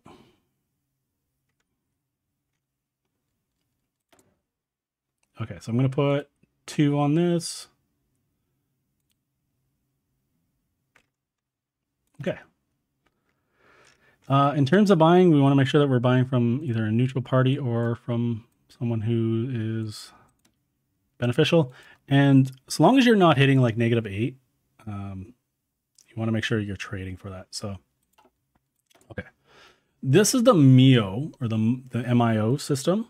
So we've gotten this one here for the artillery manufacturer. So when we finished researching AA1, we got some funds. And because we're actually building, we're getting more. So what we can do here is we can upgrade a few things here. So I think production efficiency gain might be a good one, or extra heart attack. Oh, that's only for anti-air. I think I'm going to pick this one here first. And so I don't actually have the XP for it, so I can't upgrade it. But when we get the XP, we can upgrade. We can upgrade this. You can add this to this, and oh, there we go. So that's doing that, and then we switch it, and we'll lose a little bit of efficiency, but hopefully not too bad. Okay, and we're going to do dispersed here, and yeah. And going back to the MIOs, so we've got a tank one, we've got our ships, we've got air, and then we've got our equipment. And so I've unlocked this one here for towed artillery. We should be getting more production Z again, and we can actually set up a queue. So I might do this one. So you need to do shift click. Production cost would be good. Yeah, so I might do this.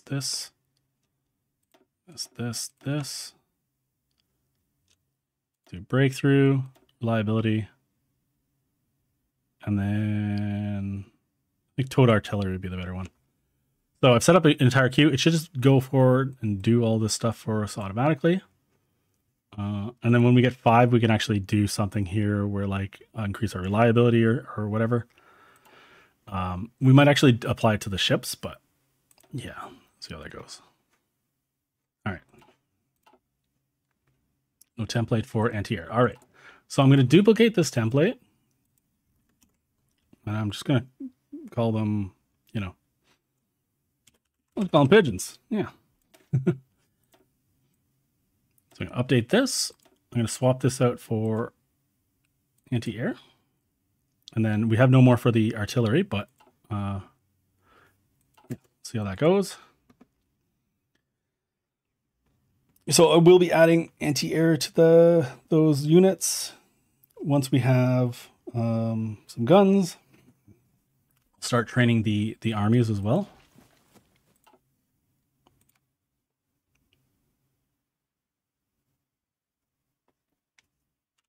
Okay.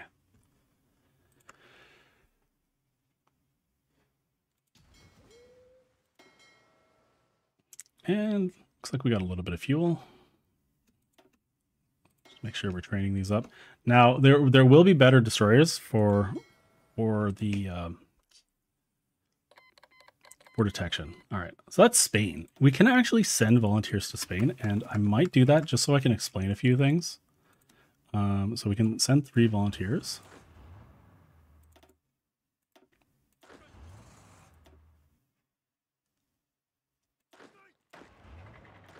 Okay, let me pick 3 here.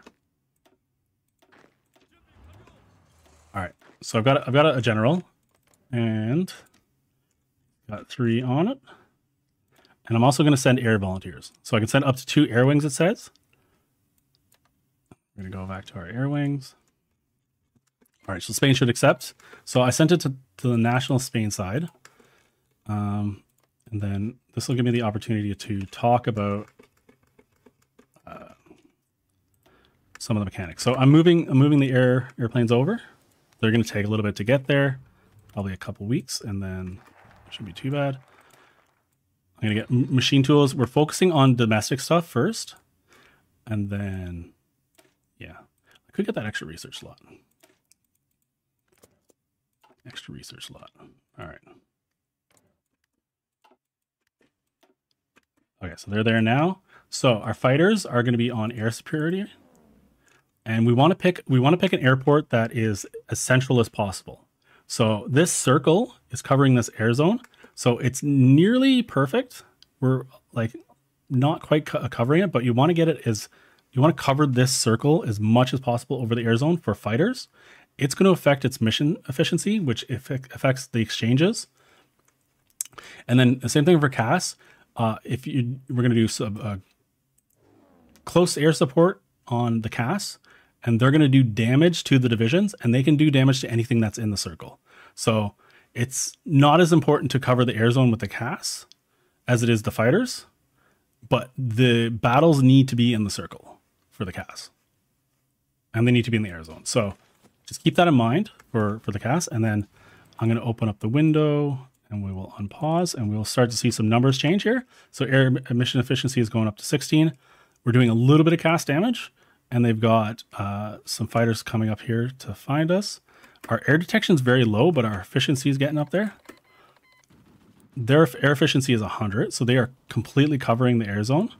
So one thing I can do is I can add more ground crews. This gives us 10% efficiency boost, but it costs 20 command power, and then ongoing it will keep our max down. So now we're at 100% air efficiency. Our air detection is very low just because we've got so few of them. We've got no radar up. Yeah. So the detection being low is okay. It's just that they don't find each other as often. So the exchanges aren't going to be as often. But yeah. And then we can hover over and see what they look like. And then why we're exchanging here. So we're doing a little bit of CAS damage. They're intercepting some of our missions because they've got 200. But we're still doing damage. That's good. And we're just not finding each other in terms of the exchanges. Like there's just no exchanges happening.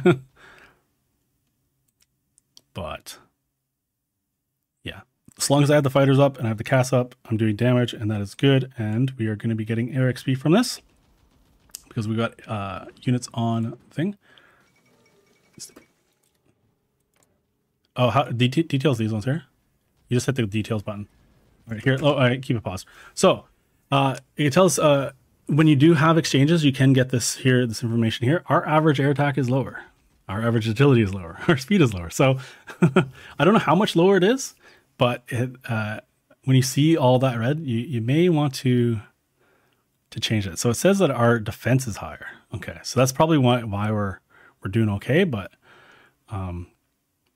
yeah, and then this isn't always 100% accurate, but you can see we lost 2 planes, we lost 2 support planes, we've killed 3, or we've got 3. So there is more air information, like you can get like on your Air Force, and then these are all your bonuses. So you can see what that looks like for if you've got your doctrine in that, and then you can see what equipment you have. We've only got the basic fighters right now, and some of them are not fulfilled because like I'm not building any tax, but yeah. All right, so we've got Spanish volunteers are there. So let's get this guy on a front line. So okay, so I'm clicking the general.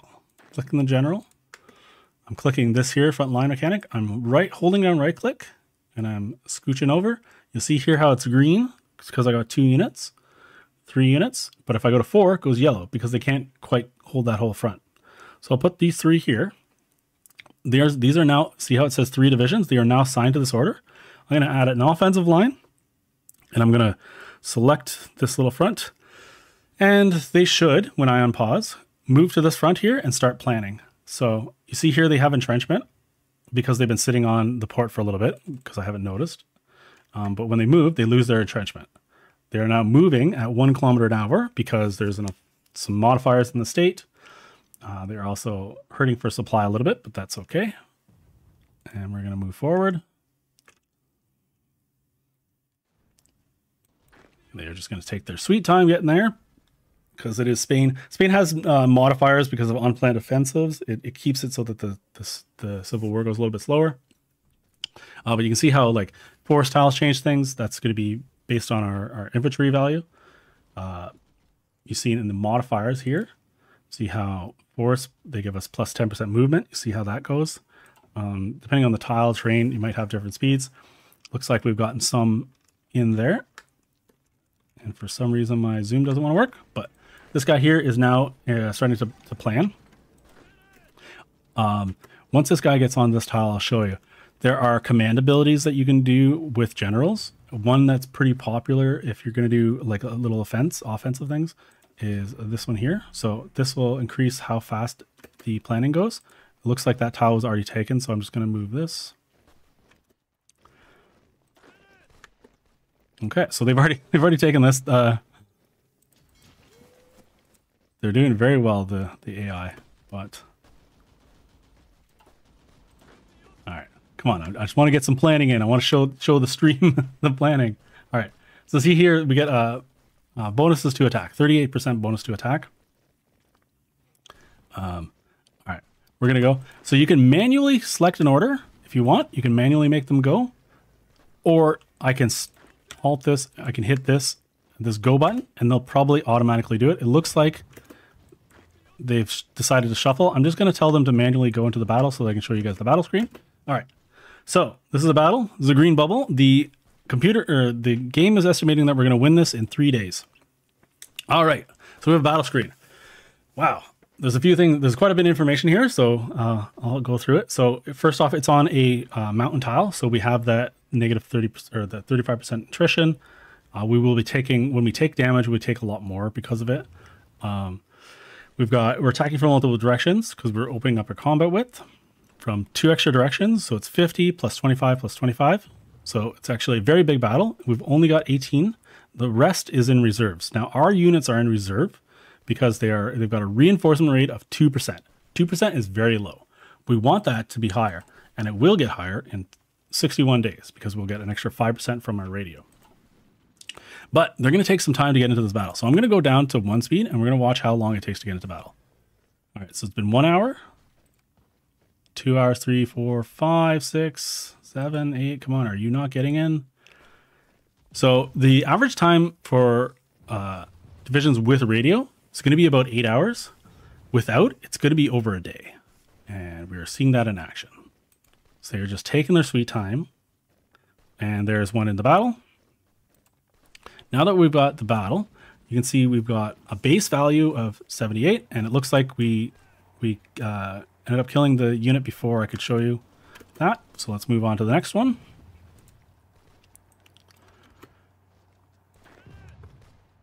If at this point, if you want to, you can railroad your units. It'll give them an extra 10 kilometers an hour. I'm not going to do it because it does nerf or reduces our organization to 10%. But we're just going to zoom forward a little bit. Okay. All right, and so we've got another encirclement opportunity, which is great. If the German unit was smart, it would just move into Bilbao right now. But yeah, let's click this button. We are in reserves. Okay, and here is our one guy in the battle. All right, so you see, so we got the base value of 70, and then it is modified to 48% due to the following factors. So we have full experience, so that gives us 25%. So they're regular units. There are 2 levels above this. There are seasoned and there are veterans. So seasons will give you 50%, veterans will give you 75. We lose 2% from low supply. We're losing 50 because it is a mountain tile and we just got regular infantry. And we're losing 50 because of night. Now we're getting 5% bonus from one of our spirits. I think it might be... Is it a spirit? Something at the country level is giving us a bonus right here, actually. So this is 5% is coming from our chief of army. And then commander bonus is our general. So our general is actually quite high level for this early in the game. So he's getting 12%. And then that unit there is getting a 13% planning attack bonus. And then we've rolled a good tactic for another 20.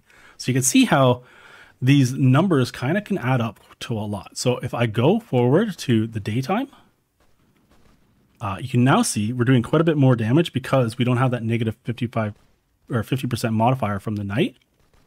Again, you can reduce it later in the game, but yeah. They're also getting a penalty because of their entrenchment, or sorry, not entrenchment, because they're encircled. So you see here, because they've got nowhere to retreat to, they're getting a negative 30% debuff. They have no supply. They're in multiple combats. For whatever reason, the AI is attacking out. That's not very smart to do.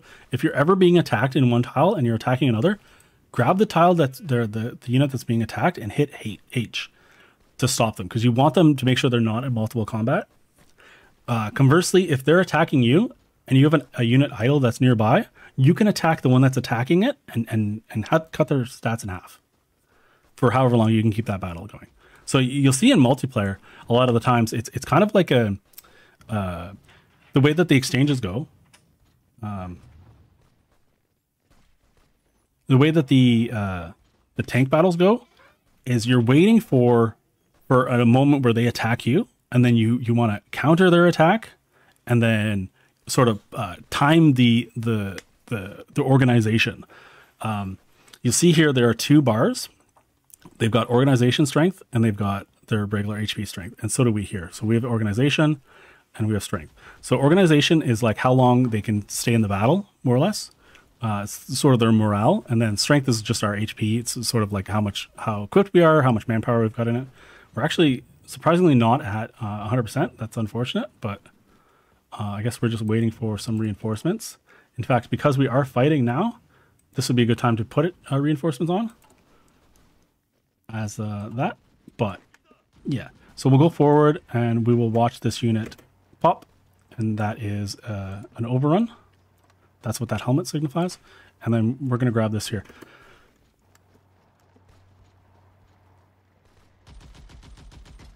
Okay, so it looks like the north is going to be quite secure. The nationalists themselves need to grab the northern area, so we're just going to help the AI do that. And you'll notice, maybe not yet, but we will be getting some trades. So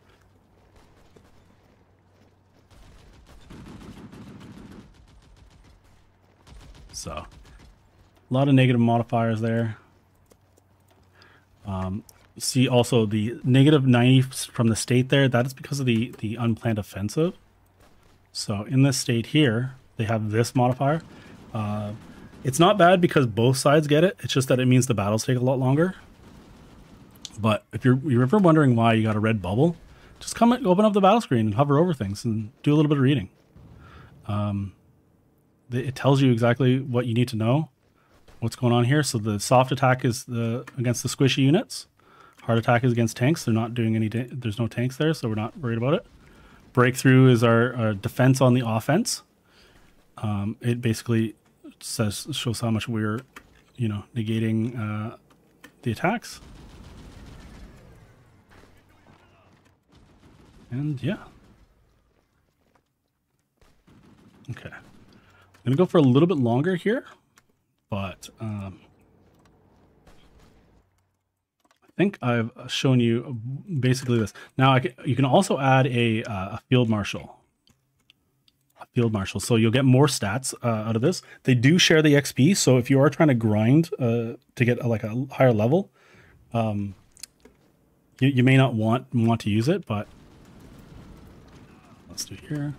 But you can see we'll get more stats. So commander skill is 17. And then let's just fire this guy real quick. Or unassign. Now it's 12. So that was a difference between 5% stats, and that stat comes from just half of these numbers at the field marshal level, and then 100% of the numbers at the general level. So you get 100% of this one, but then only 50% of this one. Okay. All right. We can go to total mobile already. Wow. 1, 2. Let's get this one. We're going to get planning level on all of our generals.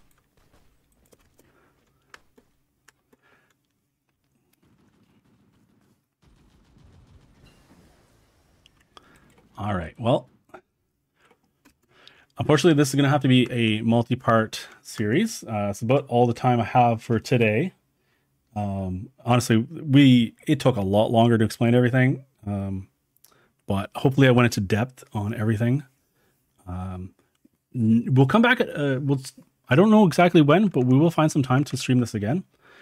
I'm going to do this as a multi-part series. I think we're going to do at least 2 more. Yeah. So we want to do China, and I want to show you guys how we would deal with the Allied Navy. So maybe the next ones will go a little bit quicker. I'll let you guys know. If you guys join the Discord, I'll have the times posted for when we do this stream next. It might be a few weeks in the future. Yeah, if you don't know who I am, I'm Pigeon. You're watching my Hearts of Iron 4 tutorial channel. I also have a playthrough channel called Pigeon Plays on YouTube here as well. I'm also pretty active on Twitch. Sometimes we stream there. And yeah, and I'm also fairly active on Twitter. Yeah, thanks for coming out. Thanks for dealing with my rambling. I'm hoping you guys got some information out of it. I mean, if you're watching still, you clearly did. Yeah. All right. I'll see you guys later.